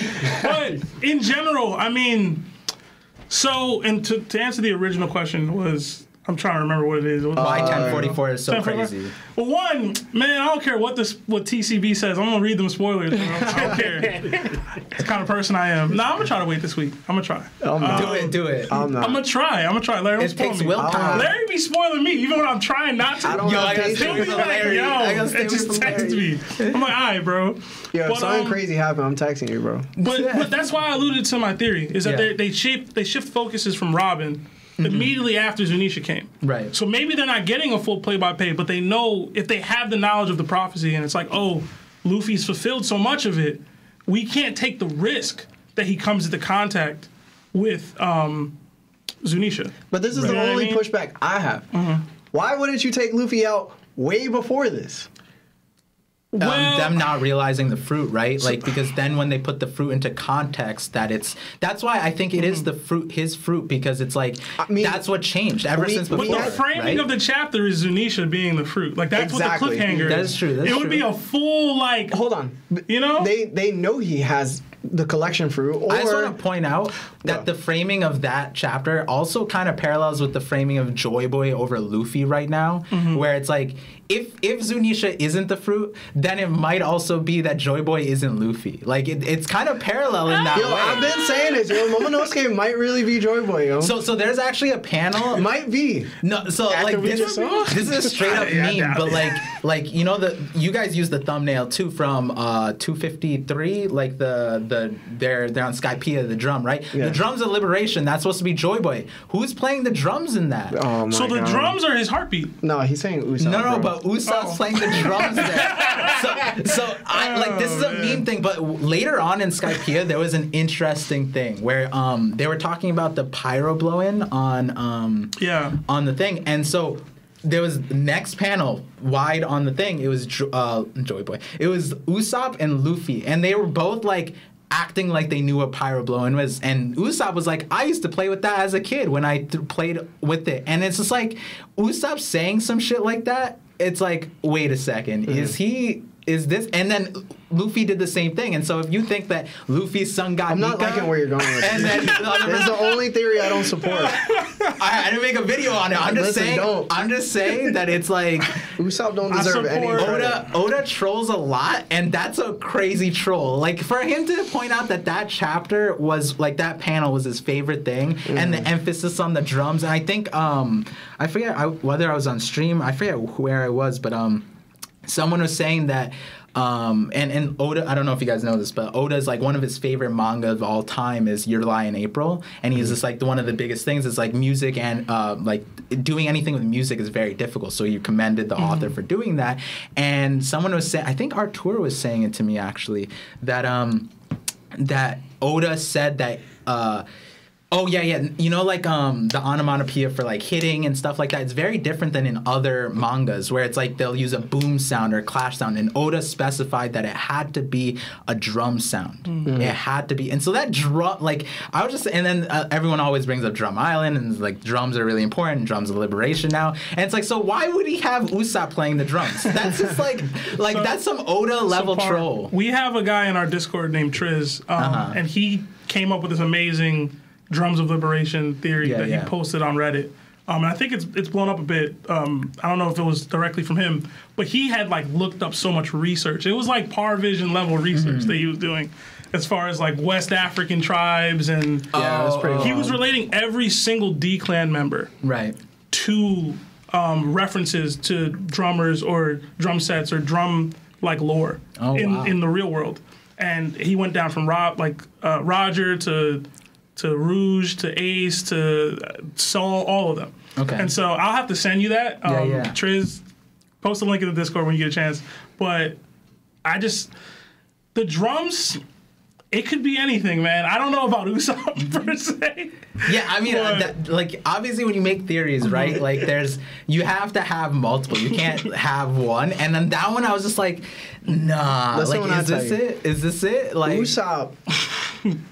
Ain't nothing relating to him, bro. Yo, remember the last time? His dad left him, bro. In Dressrosa, he didn't do shit. And what happens? He becomes God Usopp. Listen, man. Don't sleep on Usopp. That's all. I got a back par on this one. His dad went for milk, never came back. He's not good, bro. I'm just saying the parallel, right? Like, you can say that about every One Piece dad. Every single dad in One Piece is a terrible father, except Kinemon, who's not even a dad.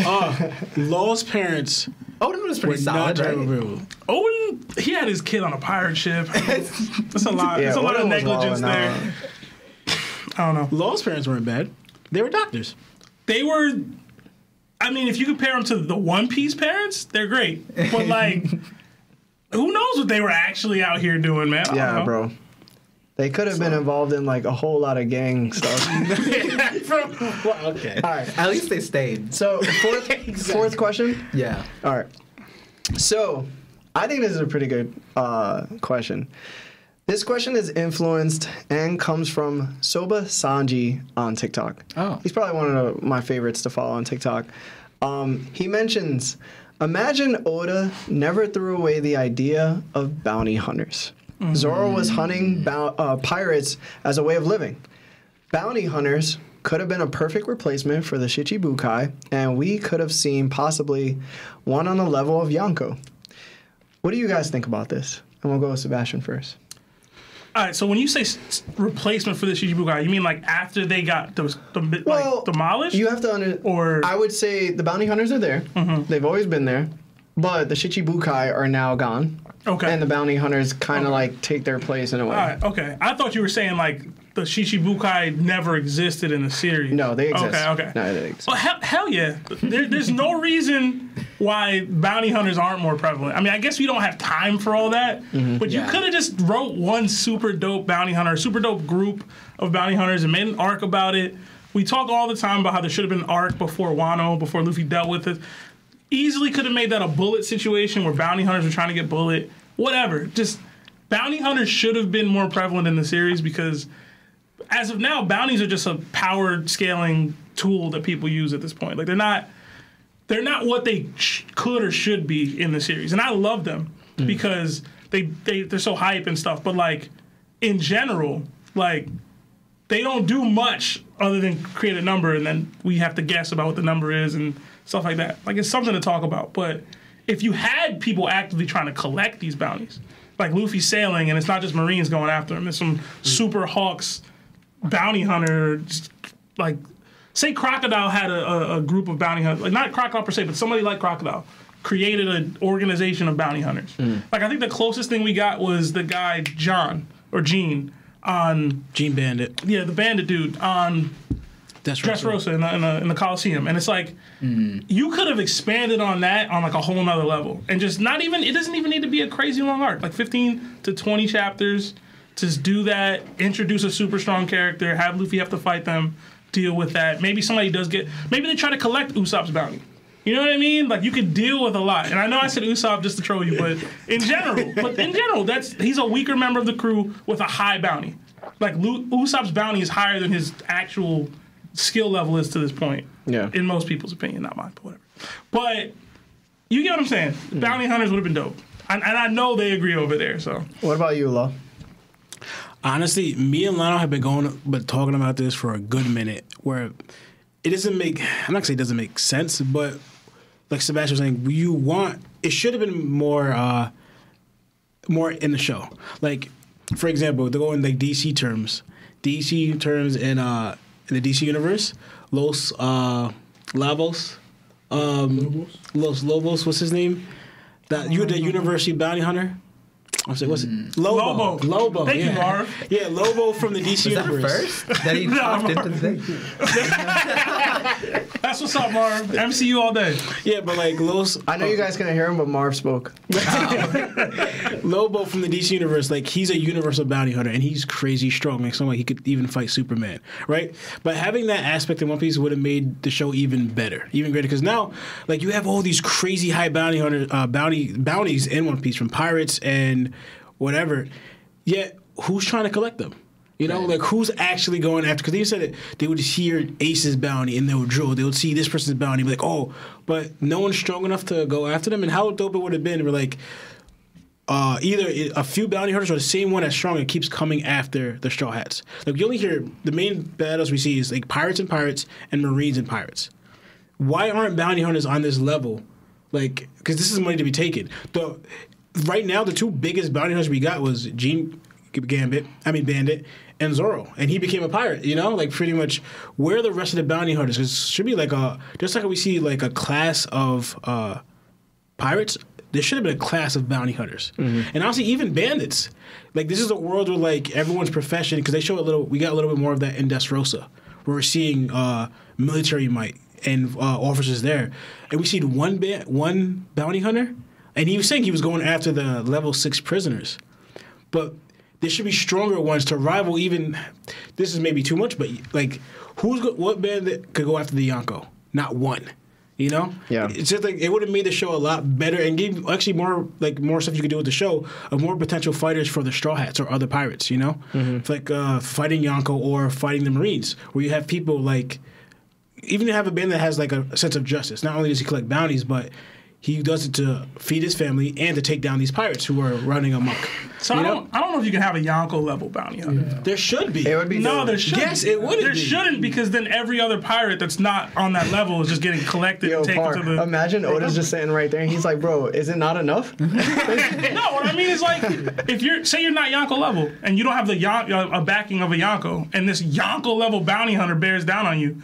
You're getting locked. Like, that's it. There's nothing you could do. There would just be the Yonko and that guy until any pirate ends up defeating him. There would be a league of, like, assassins in a way. Yes. Because there would be a top dog running these assassins or bounty hunters. So I've always talked about this too. Like at a certain point, these bounties that the Yonko level people get, they don't mean anything, right? Because there's nobody who's cashing in on them. But another point that I want to make is like technically when you think about the warlords, they kind of are the bounty hunters. Because like what did Moria Blackbeard was. do? Yeah, Moria was he. I'm pretty sure he was allowed to cash in because he was a warlord, and his position in the Grand Line was to filter out the pirates, and so he was and as a warlord, it's not like they're going after him, so they get Dang, another $20 super chat. Yeah, it's crazy. Thank you. It gets like this. And so the Moria was that, and then Crocodile was also he had Baroque Works, right? That's a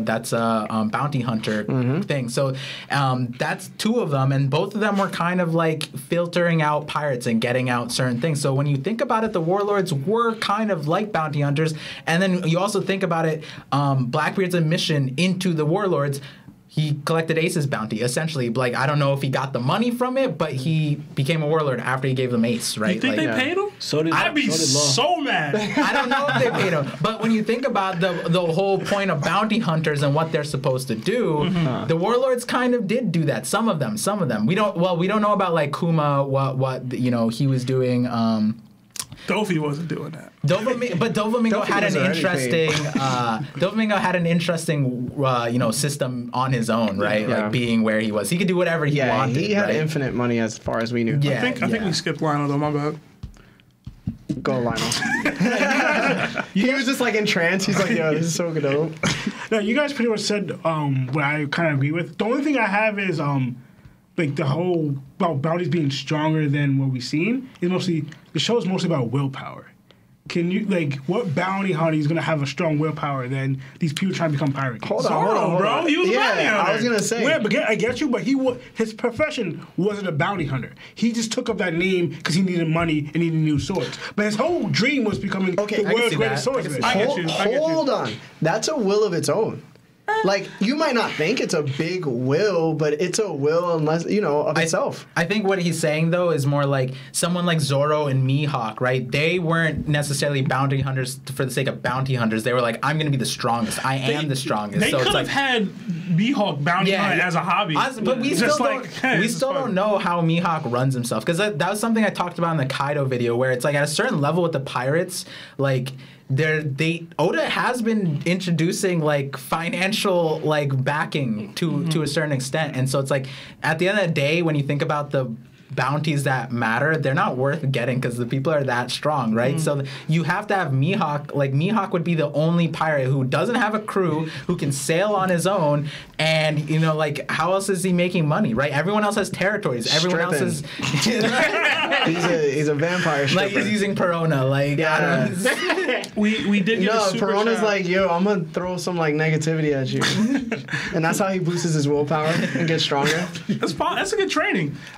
We did get a super chat consistent with this question. It's from Amanda Hug and Kiss. It's $20. Thank you so much. Thank you, Amanda. Thank you. It says, "Hey, don't sleep on Johnny and Yusaku now. They are time. They have a time Yo, skip I now." forgot about those two. I mean, what they doing? No, they're not doing that. Yep. Because, dang it. Here's a good question. Do you think Oda's gonna bring back those characters Yes. like Jin? Yes. Like, Oh my God, I hope Jin comes yeah, back. like Jin, some of these characters are meant to be brought back. Not a no. And Nell's coming Not back. yet. I believe that's coming back. Nell's coming Paul, I have a back. question. Were you one of those people that thought Jin could be Who's Who? No, I didn't think that. I was one of those But people. someone said that he could be Green Bull, and I was like, wait. No. What? For a second, I was like, maybe, but then I was like, I don't think that would make sense for him to join the. A no coming back. Yeah, Nell's coming back. Yeah, I'm coming back. Yeah, Nell. I'm on your believe side it. for And he that. gonna die. Now, going back for the will thing, what Lida was saying, you could have someone trying to be the world's greatest bounty hunter. That's Yeah. Like collecting the highest bounty? Exactly. You're gonna die. Yeah. You that would- understand that would- that's like Dragon and Kaido right now, right? You're gonna You don't know die. Dragon's bounty, though. You Do gotta think- work your way up to it. Do you think Dragon's bounty is higher? He should have the highest. Because Yo, low key, if it's higher, is it because he's stronger? Didn't they say his was the highest? Yeah, he just the said most wanted man. listen, if he hasn't killed a celestial dragon with his bare hands, I don't see him having a bigger bounty than like Kaido. It's should, though. interesting. I'm serious. Honestly, going by what they said, he should have a higher bounty than Whitebeard. maybe Listen, even Roger. man, he just going after things that they scared of. Because have you noticed? That's it. When He's they're trying to overturn something that he can't do when the government by himself. When the government was breaking down bounties, Preach, Larry. when the government was breaking down bounties, they said that Whitebeard and Go Roger had the highest bounty, right? But they only said for pirates. They didn't say in the world or Listen, in Did general. they explicitly say pirate? Just Yeah. pirates. I'm gonna be real as hell with So- y'all. Dragon gonna disappoint us. No, he's not. He's not gonna Straight up. I'm calling it now. See, I'm a big Dragon supporter, but I believe you. I believe you. I'm telling you. disappoint. You know what? When he got shook, when Sabo got whatever happened to him, his face when he was reading Listen, the man, newspaper. he don't even be I calling was shots. like, come on, son. But to be fair, I was like, come on. to be fair, I've been Kaido waiting. hasn't rolled up on Marineford either. You would think No, that but- somebody with a widow's peak as deep as his Nah. would be more Vegeta. You know what? You know what? Kaido, I mean, Dragon right where he need to be in that Vegeta lane. Not relevant. Come on, bro. Like, Not relevant, man. you mean like Marco? Same. Same Same every vibe. chance he Okay. gets, he brings up Marco. Okay. He a hater. There's two things I feel like Oda should have added where he kind of messed up on. Was one, the bounty hunter thing. Also, other swordsmen trying to become the greatest swordsman.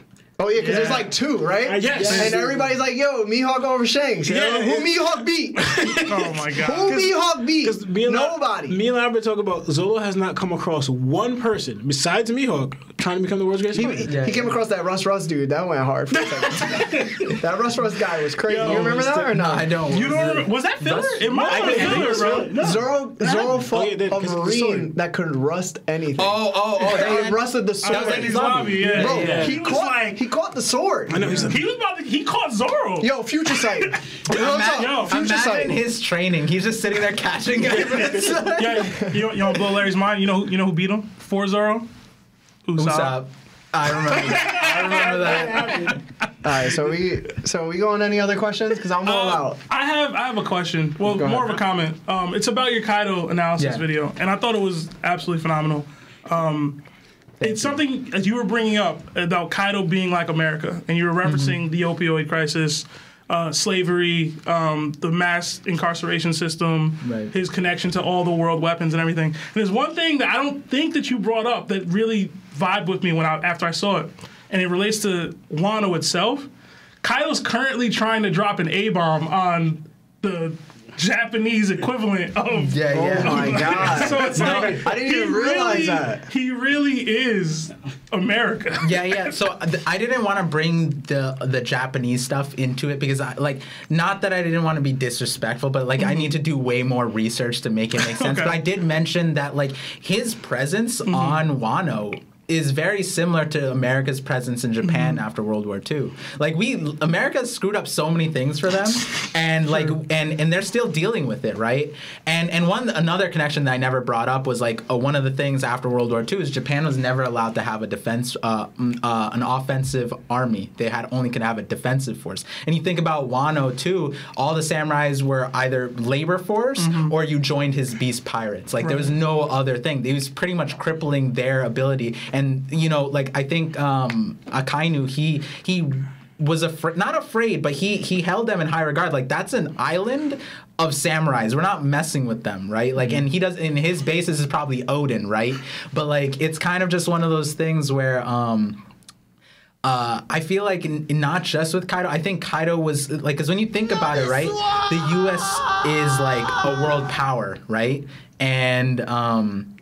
When you think about world powers, it makes sense that Oda would use the U.S. as a reference source for all the world powers in One Piece. And so that, I think Kaido is the heaviest one, but Big Mom shared a lot. You think about the Navy, them having bases all across the world, right? There's so many references, and it sounds but Oda's Japanese, why would he use that? But it's the U.S. is a world power. They affected history so much, and I always think about this thing with a lot of things. It's you can be the hero, but if you live long enough, you end up Become the villain. right? And so, in a lot of ways, I think the world government is an example of that, where it's maybe they start off with great intentions, or they were good, or whatever it was, but they stayed long enough, and they are now seeing themselves being seen as the villain by everybody, right? So, I think that concept plays as an inspiration for a lot of things that Oda did, and Kaido especially. Low key, ParVision just said that the D clan and the Ancient Kingdom were evil. Yo, he did. And I didn't know how to take that just then.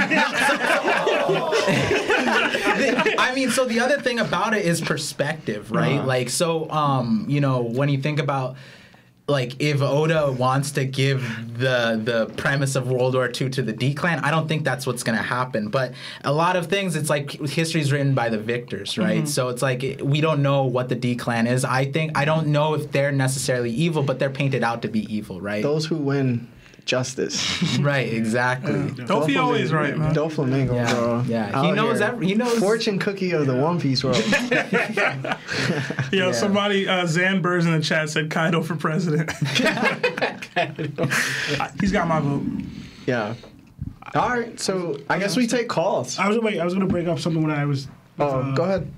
So, like I said, I told Lawrence and Sebastian this, but it's on Luffy's awakening, and like, you know how people have misconceptions or different beliefs on Luffy's awakening, think it's something else. I still think it's rubber. I actually saw a video and looked at how they actually get rubber from the rubber tree, and when you pour out from the tree, the rubber is actually like a liquid form. It's like sap or whatever, right? And we see like Luffy's like doing like a melting thing.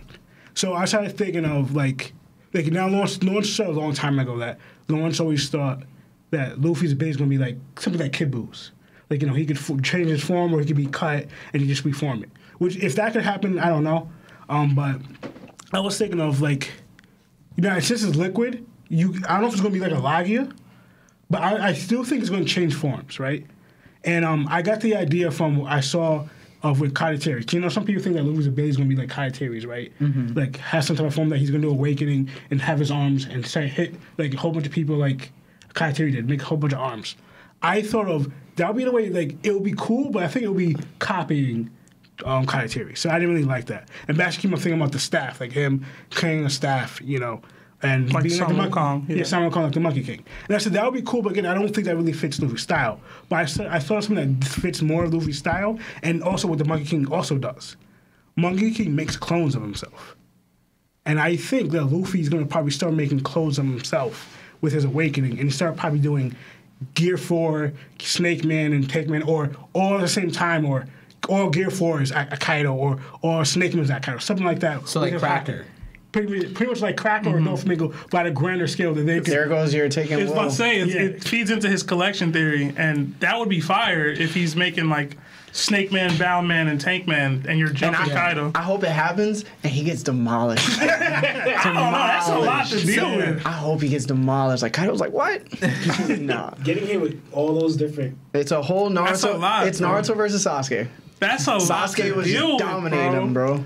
Don't compare Naruto to Luffy, bro. I like that you went to another level with it, because when people bring up like it changing to a Logia fruit, like my thing is like if it changes just to substance, Kaido still wins. Like that doesn't like what we're gonna say Kaido is gonna lose against Katakuri or that's not gonna. It has to be another level thing. And so where the resin theory and my theory kind of connect was like.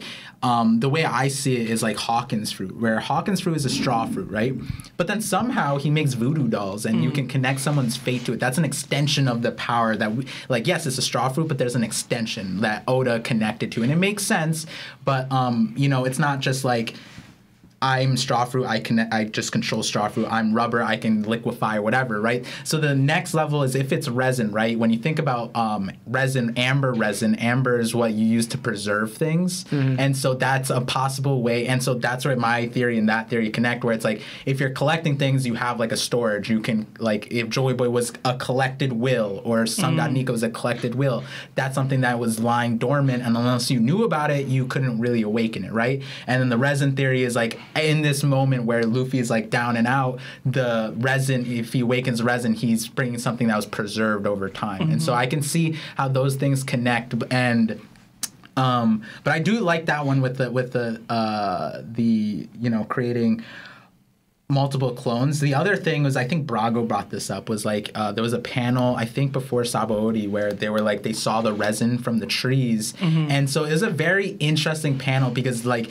she's talking about the resin stuff, right? And then we just see Luffy like bouncing around on these bubbles, and it's like, this is resin. So if it is a resin thing, then maybe that's how Luffy interacts with it. He creates like bubbles or something. I don't know. Did you see Grand Line's video that said, you know how everybody talks about how that Sun God Nika partying on Skypiea is his favorite panel that he ever drew? Apparently, that panel about the resin Was is another one of his other favorites. Right. And people are like buying into the resin theory because of that. Right. Oda's explanation, I think, in Grand Line's video was just that it was the most realistic thing he'd ever done because resin really does create bubbles in that way. He was like, I just liked how like down to earth that actually is. Yeah. And who knows if Oda's just BSing. Yeah, I'm gonna be real. You know what I'm saying? I didn't know that rubber was made from trees. It's not an I'm intuitive gonna thing. be real, bro. knows? I thought it was a bunch of like blowing from different stupid materials put together. Yeah, Like yeah. that's how tires was like. That's how I thought of it. Right, I was like, right. yo, rubber is a bunch of things put together and mixed together and then formulated. not I was like, intuitive. yo, it comes from a tree? Yeah. What? Yeah. And what's even crazier is it's like an ancient invention. I don't know which tribe, Aztec, Mayan, but they had it when the colonizers came over. They were playing with rubber balls, and Those colonizers. the people were just like, "What is Bringing this rubber nonsense?" balls and disease. But when you think about like what Anel said, right? Like, and when he went to Skypiea, rubber didn't exist there. Rubber, they were like, what is rubber? Usopp was. I mean, but there was some big trees. You know, but so they were like, you need a special tree, right? Yeah. But so the way they were like, they traded dials for rubber bands. Like they were like rubber. And so when I think about that, that reminds me a lot of what happened in reality when the settlers came over. They were like, rubber. Yeah. What is this? This is crazy. This is new. We're gonna take all of it. And so then what they did was that they figured out how to make it, and then they made it better elsewhere. I think India is now the larger exporter. Like right after, because originally it was Brazil, but then very soon after they realized a much more efficient process. I think in Asia. I don't think they didn't do anything. Shout out to India, yo. So Par, if you trapping rubber, it's all right, bro. Shut up, bro. You want to get the calls? Yeah, let's get to calls. Let's start them early. I want to see if they have questions for ParVision, actually. That's going to be interesting. hey, that's inside. Do you prefer Par or Viz? Or do you want us to just say Par PV. Vision? No, stop. Yo, you putting me on the spot. You know, I told you I don't even know. Honestly, like, Oh, we got a call. got a call. Yeah. Pushing P. Hey, what's going on? This is Larry from That One Piece Talk. Who are you and how are you? Hey Larry, it's Trick. How y'all doing? Trick, what's up, man? What's up? Not much, man. I got a Yonko question for you all tonight. Some nice theorizing as well. For Parv. Okay. Hey. So Oda said a while ago that his favorite IRL pirate is Blackbeard, and I believe that all the Yonko, in some way, shape, or form, are based on Blackbeard. Blackbeard had 14 wives. Sounds a little bit like Big Mom. When he died, he got like shot 5 times, like stabbed 20 times. Sounds like Whitebeard. Something that's also very, very interesting and very well known about Blackbeard, and don't laugh, Seb, is that he had syphilis, which is both a mental and a physical disorder. All of the Yonkos that we've seen up to this point have had a specific mental and a physical disorder. Specifically, Big Mom has an eating disorder with her hunger pains, and she also has either Peter Pan syndrome or a bipolar, or just Kaido, depression, alcoholism. Very obvious. Blackbeard has insomnia. And the most popular theory for him is split personality, which is actually a symptom of neurosyphilis, which is the mental disorder that can come from syphilis. I've never heard of neurosyphilis. Oh, that's a common thing. They actually, damn. yeah, like a lot of people were saying, like, you know, we hold, like, a lot of the presidents are super old, but back in the day, syphilis was crazy, and they never tested things, so syphilis ends up eating your brain. Holy shit. Yeah. All right. And one of Blackbeard's most famous piracies is actually just stealing medical equipment. And that's how people figured out he had syphilis. Shanks, obviously, is an amputee. That's one arm. And that's actually where my theorization question comes from. All these other Yonkos have had 2 things wrong with them. One mental, one physical. We have a mental issue for Shanks. We have a physical issue for Shanks. What's his mental issue?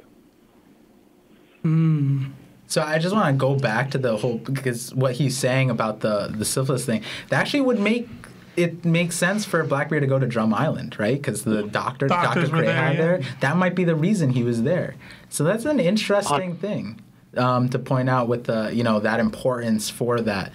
Sounds like you're giving ParVision a theory to create. But, well, I do have a Blackbeard video coming out, so good, man. Wait, hold on. Finish what you were saying, Trick. Oh, I just said Parv can do both those theories if he wants to. He's a. This is the drum. But the yeah, drum I'm simply liberation. asking, do you guys think that Shanks could have a mental disorder that, whether, and if so, what could that be? And what that would mean for the story? Financial literacy? I don't, because the dude is a bum. Like, he just lives on any island at this point, right? See, if Kaido didn't cover alcoholism, then I would have went with that one. But Kaido kind of already covers that. But all the pirates kind of drink. Like, every single one. I don't know. I'm stumped. He parties a lot. I mean, the only thing I could probably say is he's obsessed. He probably has an obsession with the understanding of the world. Because in my perspective, Roger did tell him what One Piece meant. And following what Rayleigh said, saying that if I was to tell you, you might have a different understanding from what we understood. Yeah. That probably created this psychological, breakdown, and he didn't take it well, which is explaining why he does certain things that no other pirate is able to do with the world government. And he probably just wants to create One Piece. And the only other character that seems very similar to the way he would possibly think is somebody like Batman. We think Batman is very psychotic for the things that he does. He doesn't kill, his enemies. He lets people do what they have to do. He just keeps an order of peace, And I think that's kind of what Shanks is probably doing in my guess. I have a good, and this is the little tease into the Shanks video, is it might be that Shanks is running away from problems, right? He's afraid of stress. He doesn't he's faced with this giant, not prophecy, but just responsibility that Gold Roger. We don't know what was said to him, right? And it's when you think about him handing the hat to Luffy, right? And then we think about all the things that he has done. It's he doesn't want to take responsibility. He's literally the first important scene is yo, Whitebeard, you need to stop Ace, right? Hey, Gorosei, we don't know what's said, but something needs to happen and I'm not doing it, right? He steps in one time and he doesn't do anything, right? He doesn't want to be this world figure, it feels like, even though he has all the resources, all the backing. So you think it's anxiety? Whether it's anxiety or not, I think it's more he just doesn't believe in himself. Imposter syndrome. Imposter syndrome. I would say that, but the thing is, it's also Shanks. Imposter syndrome implies that Shanks doesn't recognize his power. I think he recognizes his power and he's willing to use it. He just doesn't want to. He doesn't want to be that person. He wants someone else to do it. And a lot of people are saying he set up Luffy to do this thing, and it's a kind of a messed up situation. And in terms of the mental thing, when you think about all the time Shanks has showed up in the story, you said, he's just a bum. He's not taking up territories. He's just showing up whenever it's he's it's a procrastination thing, right? It's you're waiting to the last moment for something to prevent or do or whatever. Whereas all the other Yonko are if I want to change the world, I'm going to create an empire. I'm going to create a territory. I'm going to be the change that I want to create, right? Whereas Shanks is all right, I can't do this, Yeah, I'm looking at Shanks way different. I can't do this, but I can see the world turning over its head if Ace goes after Blackbeard, so I need to stop that. I can see the Gorosei are ignoring a big problem. I need them to stop this, right? I need to at least to do that, right? When you think about the mental side of running away from your problems and procrastination, those things kind of do line up. Where it's I think one of the biggest drops is going to be what Roger said to Shanks. 1,000%. Yeah, because because that will frame everything that Shanks is doing, and I have a good idea what it is. I feel it's kind of wild that he could be a Yonko and one of the most famous pirates and strongest pirates in the world, and y'all telling me he didn't live up to his potential. That's what y'all telling me. Damn, yo, he was destined for more than this. No, I mean when we think about it, right? He's red-haired Shanks, right? He's not known by his name, red hair. He literally put up Rockstar. Be is this gonna fool anybody, right? This is red hair. But then when you think about it, he has all this power. What has he done with it? right? All the other Yonko have done something. Even Blackbeard, at this point, he's taken over all of Whitebeard's stuff. He's causing mayhem. Shanks doesn't, not that he doesn't have feats, but it's like, we haven't gone through the New World and seen any kind of, like, we've seen what Big Mom has done. We've seen what Kaido is doing. We've seen what Blackbeard is doing. Even Dragon, to a certain extent, he's infiltrating places, right? In that regard, the only thing that we know is that Shanks has one territory that Bartholomew took over and just put Luffy's flag there, right? That's the only thing we know, right? So it's kind of like, it's like, you know, if you have all that power, it's like at least Mihawk is just going around saying he's having fun, right? He does not bring along a whole crew. We don't know what Shanks is doing, but when you think about Shanks and Mihawk, it's like they have all this power, they're not doing anything, but Shanks is the Yonko. He should be the one doing stuff, right? Film Red coming out. What y'all think? Shanks got rid of that hat in Roger's will the second he could. Yeah, you know what? I was thinking that the whole time. So he got rid of Roger's hat the second he could. Yeah. He lost his arm so he didn't have to deal with Mihawk anymore. Hey, I ain't gonna take none of that disrespect, Trick. I'm you with coming here disrespecting him. I'm with all the Shanks disrespect. I know No. they don't like it though. I know they don't. Yeah, you want to say? It's all right. He's got the rat, no. It's all right. Yo, in our Discord, Trick said that snitching is his mental disorder. Damn. That'd be wild. Oh, man. Yeah, I got issues. Y'all want to speak, Lawrence Alano? I got something to say. I'm lazy. Let's go. A lot of disrespect. I have never thought of Shanks in any light of what you guys are talking about, and I don't see it or agree with it. But I will say I don't know because he's seeming like the normal one out of them. Like they're all kind of like The reason why you got to worry about though. Yeah, that is true. Because I will bring up a side of Shanks that that I have noticed. Yeah. Right. Because I think most of them, Big Mom, Kaido, Blackbeard, they're kind of like freaks. Like they're kind of weird with their personality and they're kind of like out there flamboyant. But Shanks, what I notice is low key, really, really ruthless. And what I mean by that, right? Because I noticed this. The first, I guess you could say, the first killing we see in the show Was by Lucky Row. Was by Lucky Row, and Shanks said like pretty much right. Because also what he said before. He said, you could spit on me, you could laugh at me, but you touch anyone of my knockabout. And he also says, I don't care the reason for it to do it. So they can have valid reasons. Yo, this dude killed my wife. Shanks, I don't care. I'm going to hurt you. I'm going to come after you, right? So we see the first death that he had. And then one more into that, right, is that when he said, once you attack Shanks or you recognize you're in a fight with him, Shanks kind of shows you, in a way, like no mercy. Like he says, we're not playing here. Fighting is not a game. You know, like this is serious. Our lives on the line here, and why Lucky Row killed that person. But then also too, with that attitude, when Mihawk first showed up, right before he realized that he coming as a friend, Shanks has his air about him, just like, "What do you want, Mihawk? I am not in the mood." Like ready to kill him. Then Mihawk says, "Calm down. I'm not trying to fight." Blah blah blah. Then party. Ace rolls up. Right, and he's just like... He wasn't trying to fight. like, pretty much, right? Ace rolls up. He goes, what does a rookie like you want with me? Right, serious. And this is a rookie. Like, you could take Ace out like you're Yonko. He's like, what do you want with me? And then he's like, hold on, I'm just trying to show you because Luffy talked about you. Oh, now you're friends, you know? And then Kid rolls up to him. Kid lost an arm, right? And then... like pretty much, and how what I'm thinking is when it comes to fighting, Shanks just showed like this ruthlessness, like kind of like he takes fighting very, very seriously. Like it's not a game that he's coming for your throat, he's coming for your neck. That's what the side I saw of Shanks more like than everything else. Because also too, I don't know how, and again, because I also think of Kaido, right? Kaido intercepted Whitebeard and Shanks stepped in. Honestly, do you guys really believe that through words you can stop Kaido from stopping Whitebeard?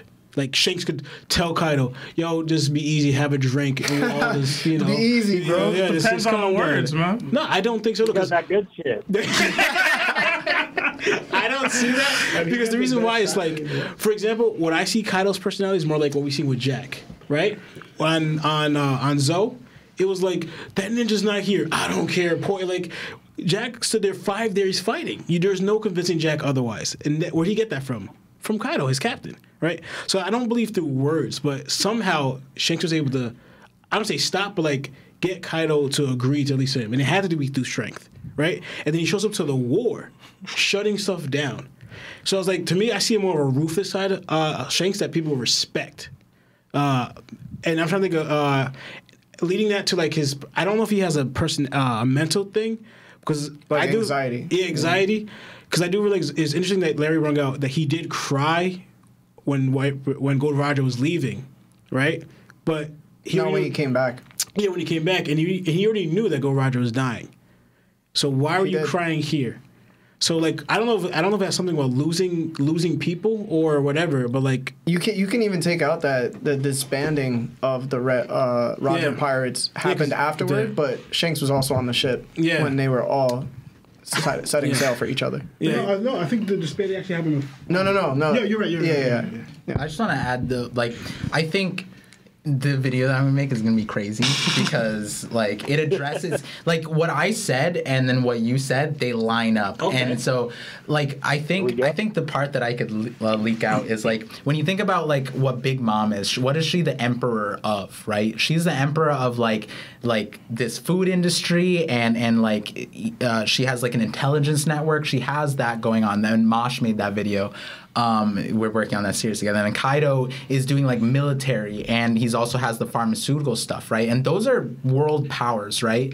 So then you like leave up the gaps. And so just to like put it out there, Blackbeard we're kind of thinking is more like anarchy. Like in terms of a world power, it's like terrorism almost. Like it doesn't matter where it is. If it benefits him, he'll figure out the easiest way to get there. And he'll do it. And it's so in Marineford, it's like, I'm going to wait till Whitebeard's like almost gone and I'm going to swoop in and do that, right? Mm-hmm. And so it's like the same thing with Baltigo with Dragon. It's like, I'm just going to surprise them, right? And we don't know why Dragon had to retreat. My opinion on that is that Dragon has a bunch of refugees that he has to protect. So he couldn't defend all of those people because we know that he has refugees. He has like, his whole army is a bunch of kids. My take was a little simpler. It was more like, yo, this is my secret base. If I have a fight with a Yonko on this base, people are gonna know about it.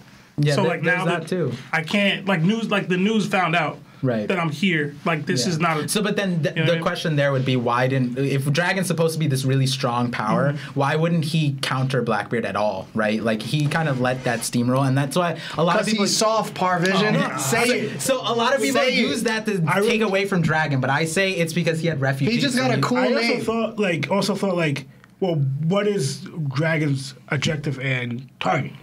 Like, he can't waste his military power on a Yonko when he's trying to use that same power to attack the world government. I'm actively calling my forces to fight a military power. I can't fight a second military power right now. He has to take away my power, my forces, Well, he doesn't have a lot of people joining his side. Hold on. He's a liberator. Yeah, sounding real crazy right now. Like, Blackbeard didn't just become a Yonko, you know what I'm saying? He still has two down fruits. He still has a Yonko crew. Yeah. Listen, bro.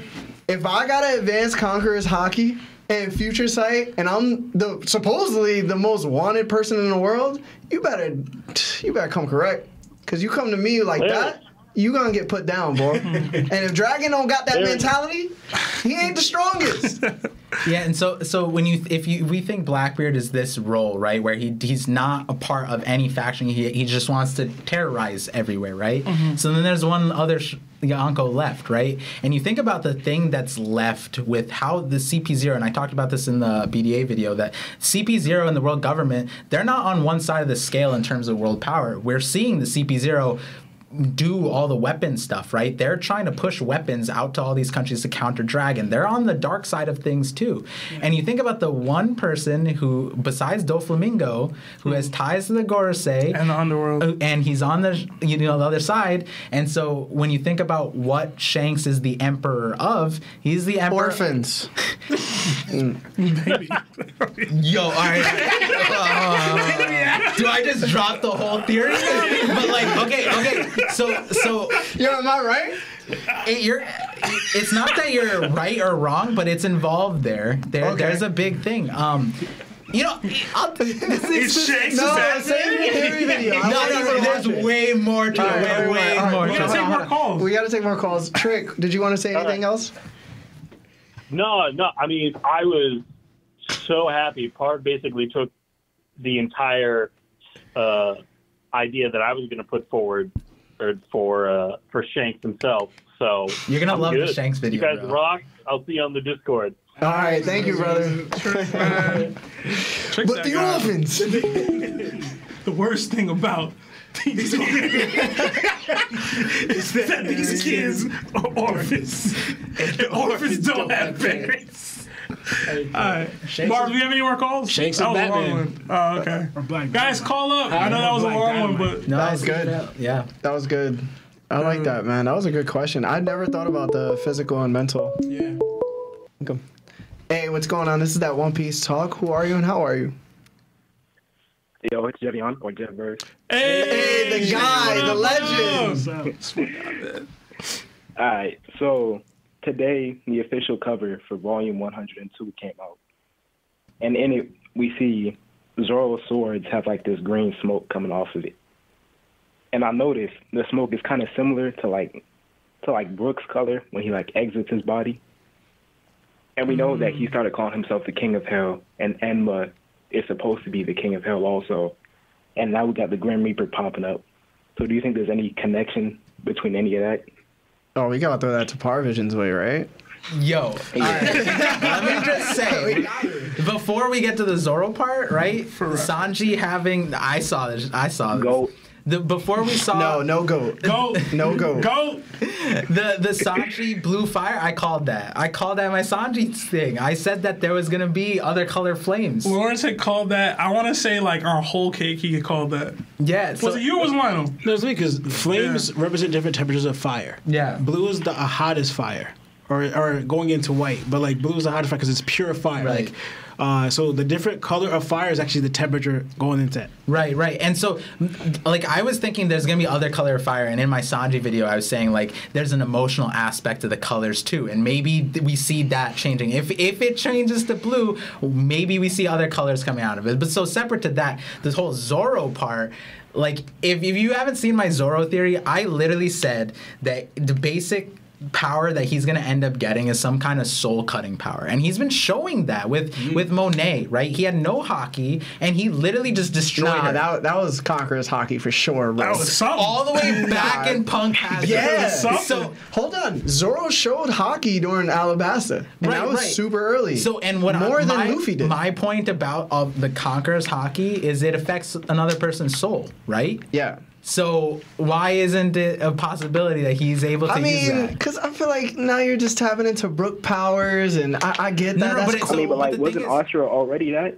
So the thing is with Conqueror stuff, they showed Brook's power to be very similar to Conqueror's when he put out Big Mom's the homies, right? Because they're essentially just souls in a vessel. They're weaker than anything, right? And the way he dismantled them was it looked like Conqueror's hockey, and there's a lot of, and my Brook video is coming out soon. Damn. So Brook got Conquerors, Sanji got Conquerors, Jinbei got Conquerors. Yo, it's Nami was stunting last chapter. Nami has Conquerors, apparently. Anime's terrible. wait. Did I say that Nami has Conquerors? Did I touch No, that? I'm just saying. Oh no, but like I said I have a. Stop. Yo, Par, you be tinfoiling sometimes, bro. You No, wildin'. but all right. So here's a little tidbit. Here's a little tidbit, right? Nami is able to counter Big Mom's strongest homie. Oh my god. And so in the presence of Big Mom, she's able to sway that homie over. Brook couldn't even do that. Yo, y'all with be- his That's really power. Y'all be stressing me out, Marv. Just cut this channel. Wait, but that cut it off. wasn't, that wasn't due to her will. That goes into what Sebastian kept saying Y'all before. talking nonsense. Is that the way Big Mom treats her, Yeah, so her subordinates or her friends is like, it's such of a lack of a love appreciation that kind of like I could just throw you a belt, that if you have someone else that fills in a void that a parent in a way should be given to their thing.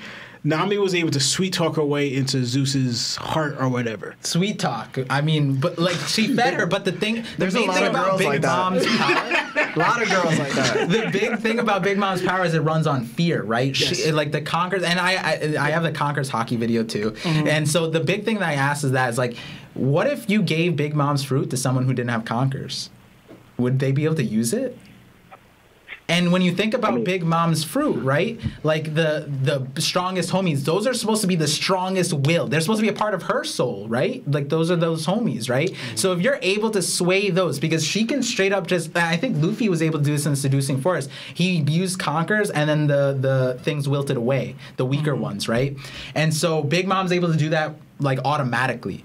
But when you think about the strongest homies, Brook's power was able to dissipate all of these other ones except those big ones. Whereas Nami, in the presence of Big Mom, is able to turn Zeus over to the point where Zeus is tied to her power, right?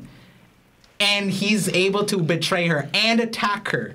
That's wild. And so the part about Conqueror's Haki that I'm talking about in my video is that when you really break it down, Conqueror's Haki is the ability to command. It's about you having an intent and you able to command other people to do that. I feel you.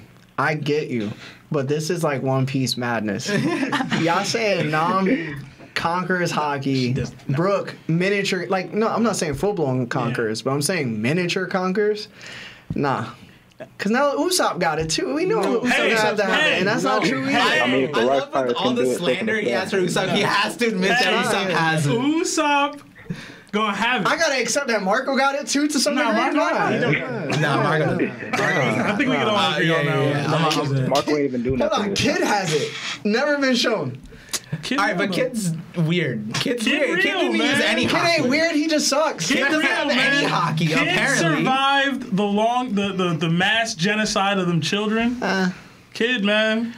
Just to answer Jay versus question, I think because back when Rayleigh was explaining about hockey, he said hockey allows you to touch or affect the intangible, right? If that includes anyway souls in One Piece, that should work. You get what I'm saying? Because light's intangible. You're able to affect light.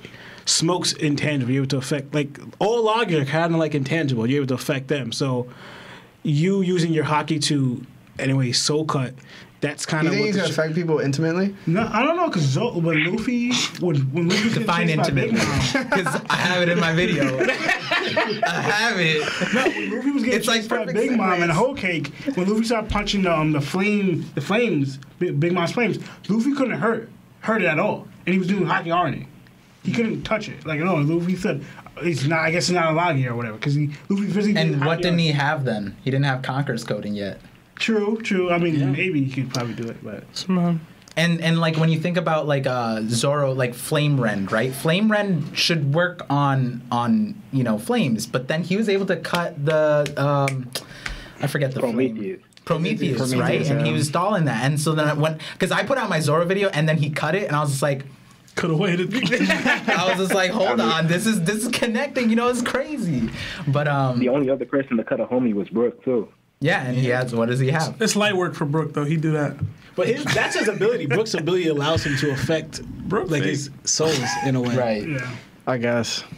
There's a connection there with souls and conquers because when you think about conquers, it's the power to overwhelm other souls, right? I agree with that. I agree with that. Yeah. As far as the green flame, I just thought it looked cool. Like, that's an underrated aspect of it. I just thought like Oda was going for a dope look on this cover page, and Oh, so you can say that's a dope look, but not Sanji's leg? blue flame is an actual thing. But he said it got hotter. Yeah, And then changed he color. made So that's thank science. you. See It's how you see how y'all be selective, yo? It's not selective. You, What? you It ain't saying that selective. this is just cool A few chapters looking ago, for The Zoro? title of the No, chapter was no. Warrior Science. I'm This is saying science. everything that Par and y'all are saying could be right. I just wanted to point out that it looked cool because we didn't say that. Yeah. At the end of the day, What's- Sanji barely beat Queen. We out. Okay. I would say most people would say I'm not you gonna made start different, fights but whatever. But whatever. Anyway, J-Verse, you're the man. Thank you for calling up, brother. All right. I'll talk to you later. Yeah, appreciate you. Thanks, man. It's my guy, man. Yeah, he's definitely one of the best people in our Discord for sure, without a doubt. Yeah, he's always on. Yeah, always on, always coming with the facts. Dude, he finished Crows already. That's crazy. Yo, so Sebastian's really good at looking up chapters and guessing like which thing happened during which chapter. Smoking me. J-Verse be like that, yo. Damn, I mean, It's I need scary. that. Do you It's do you scary. like have an editor for your videos, or do you collect all them yourself, It's me. bro? Takes mad work. Yeah. Dude, Oh, you guys could call again. If Yeah. you guys haven't gotten. Yeah. probably take one more. Yeah, we could probably take one more. Dude, I had to do that theory video, and I was looking up the. If you doing all them pastes to yourself, yo, Because that took me a whole like 5 hours of just staying up late, just kind of getting it right. Yeah. And I can imagine it takes a while. dude, It takes getting the pictures part. It's the most timely part of doing the thing. Writing the script. If I could just have someone do that, like, be cake. Hey, what's going on? This is that One Piece Talk. Who are you and how are you? What's going on, fellas? This is Aaron Tate. Aaron Tate, Aaron man. Tate in a building. The weekly call. What's up, bro? Oh, man. So a couple months ago, I started rewatching the anime because I got one of my friends on it. And Damn, so man, just I feel recently- bad for you. I did the same thing and got my wife on it, so she's starting. Yeah, Nice. There's a Mrs. Vision. There. So, But I just recently made it to, or I'm almost at the end of Whole Cake. Mm-hmm. And so I just finished the Luffy and Katakuri fight, and watching that fight again gave me a newfound respect for, like, I already had major respect for Katakuri, but, like, I think after rewatching that fight, and this is my third time watching it, I think at this point, Katakuri is my favorite Luffy opponent. So I wanted to get you guys' opinion on who you think, or who is your favorite. I'm Luffy tired of all the disrespect. You feel me, Aaron? For Katakuri. Like, people don't realize he versing the main protagonist of the show, which clearly Kaido can't even kill. So, like, Kaido just killed him. Whatever. at this point in time, it's like, you gotta understand that what Katakuri was doing at that point in time was abnormal, and he was still performing at the highest level. Like, not many people can do that, even if we say, like, he didn't necessarily could take punches, because, you know, whatever. He was still overwhelming the dude, like, 90% of the fight until the last 10. Bro, you Yeah, gonna he answer also his brought question or himself what? down. I forgot what his question was, man. What's your favorite? Y'all be making me mad, Said, man. what is your favorite Luffy villain or opponent specifically? Oh, Yeah. it would have to be Lucci or Katakuri. It really knows Sebastian. I didn't know he. I thought he'd say no. He ain't saying no. No, no, got clearly couldn't do anything He's against not him. really a villain to Luffy, right? Like, Can't even hurt Luffy. Man, that's actually a hard question because if it's villain to Luffy specifically, You're gonna pick Dolphy. Yeah, that's what I thought. That's what I was thinking. You It's gonna pick. between Crocodile. It's not Crocodile. It's actually No. Crocodile. Yeah, I forgot It is about Crocodile. Crocodile literally said, "Yo, you're gonna drown." it's- Walked away. nah, didn't it's- make sure that they drowned, Listen, and then they came back It's and my, beat him. it's my choice. You just like him because he has a cigar and a suit. I liked the bounce off between Okay. Luffy and Crocodile. Let me If get he- my hold on, hold on, hold on. It's my turn. Hold on. You had your rant Hold on, about hold on. Katakuri. This is Let my me answer. rant Hold on. about Crocodile. Hold on, Let me rant. Hold on, the show about to end. I just wanted to say, if you take away his fashion sense, Oh my is he God. still a great villain? Yes. Are you it wasn't taking- this, He's lying. Crocodile's fit on Alabasta was stupid. You know what I'm saying? The Hulk was fire, but like the green cape and We got 4 minutes, man. Go. Listen. are you on board with Croco Mom? no, not at all. It's the that is the worst theory in One Piece history. We got 4 Terrible. minutes. Come Anyway, on. Crocodile because of the way it bounced, like how he bounced off of Luffy. That was the first time Luffy had ever lost for real. So it was a shock. He beat him a second time, and he low-key beat him a third time because if Luffy didn't get that antidote, he would have died, and Crocodile would have woke up one day. So like, or whatever. So I did like the interactions that they had as a whole, where he was fighting him, and it got way personal for Luffy because he was telling him like, "You don't need friends, don't trust anybody." They were diametrically opposed. Dolphy would be second, but go ahead. Bart? If we're talking about villains, just villains, right? I like Crocodile and Doflamingo, but that's because of their roles as villains, right? Like they were kind of like these mastermind, like taking Yeah. over countries in different ways. And, you know, Crocodile had it a little bit harder because he wasn't a celestial dragon, didn't have the world government on his back, right? Like, I mean, he was a warlord, but in terms of like Luffy villain, like to Luffy, I like Katakuri, right? Yeah. I'm not even a villain. but The thing, yeah, he's not a villain, but like when you think about his role and like in terms of the character, right? Like I want Katakuri to come back, and the other part of it is like in the fight, like nobody can convince me otherwise. Katakuri brought himself down to Luffy's level. 1,000%. Yeah, like the way if he used the stickiness part of his thing, Luffy was gone. All right, we'll talk after the. We'll talk after the stream. All right, we're gonna fight outside. So Katakuri, right? Yeah, I'm a Katakuri. All right, Lionel. Just pretty. I would say. I don't know. I think probably Rob Lucy was one of them. I would say For Rob Lucy. sure. For Rob Lucy. sure. 'Cause I Easy. think- Easy pick. Because I think that's mostly ones that affected. Again, we all agree affected Straw Hat's personally. Like it's like out of all Luffy's voyage, this one was more personal. It was the greatest Personal arc, highlight. too. Yeah. So, But do you think Lucci's still relevant to Luffy? Hell no.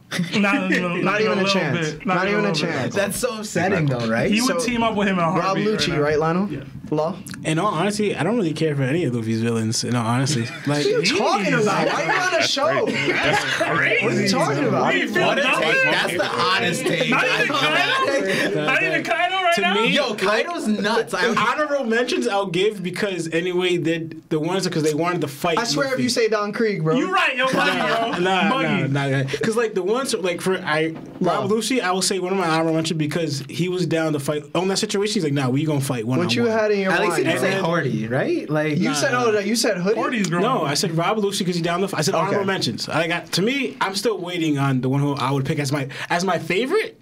As your Lock them favorite down. Luffy villain. Yeah, that's what I don't have any yet. But honorable mentions, I'm Keep saying waiting because for they're Black down to fight Luffy, Rob Lucci, Katakiri, and Kaido.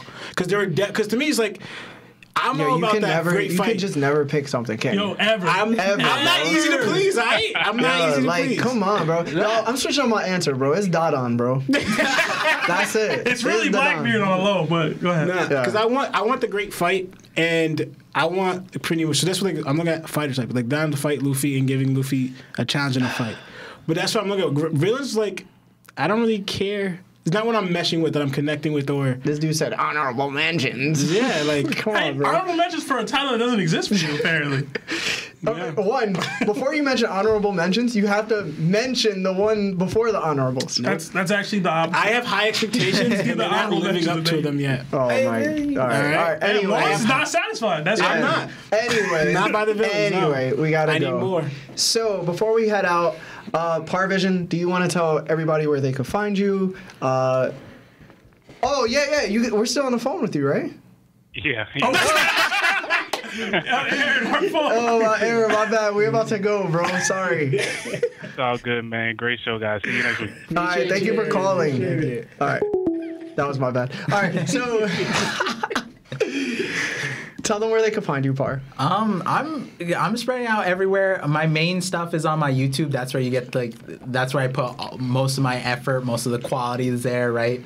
Come through on my YouTube. I read all the comments. Like I try to at least. I slacked a little bit, but I still read all of them. So for sure, interact. Come to the Discord because then if I'm in other places, you'll know on my Discord. I'm sharing like what I like to do with Twitter is like while I'm making these long videos, I have like teaser content, and so I'll end up teasing like either my video or like another theory on my Twitter. My Twitter is the ParVision, but my YouTube and my TikTok is ParVision. And in my YouTube videos, you can see all the links for all the other channels and everywhere else, and grab my merch and whatever you want. Support however you like. All right, thank you for visiting our show too, ParVision. It's a pleasure, bro. Deeply honored. I'm glad to be here. Come back anytime, man. I want to do this again. Definitely have Like to. what you said before, I hope we meet the expectation above and beyond. This is Above and beyond. Yeah, definitely. Yeah. So I just want to say thank you to everybody that happened to join us. I'm going to actually put ParVision's links inside of the description of the video as well when I get a chance to. But other than that, I really just want to say I appreciate all of you. I appreciate the donations, the subscribers that happen to join, and also just for being here and joining ParVision and us and watching us discuss cartoons. So, other than that, Anime. yeah, I just want to say thank you again, and we're gonna head out. Jana.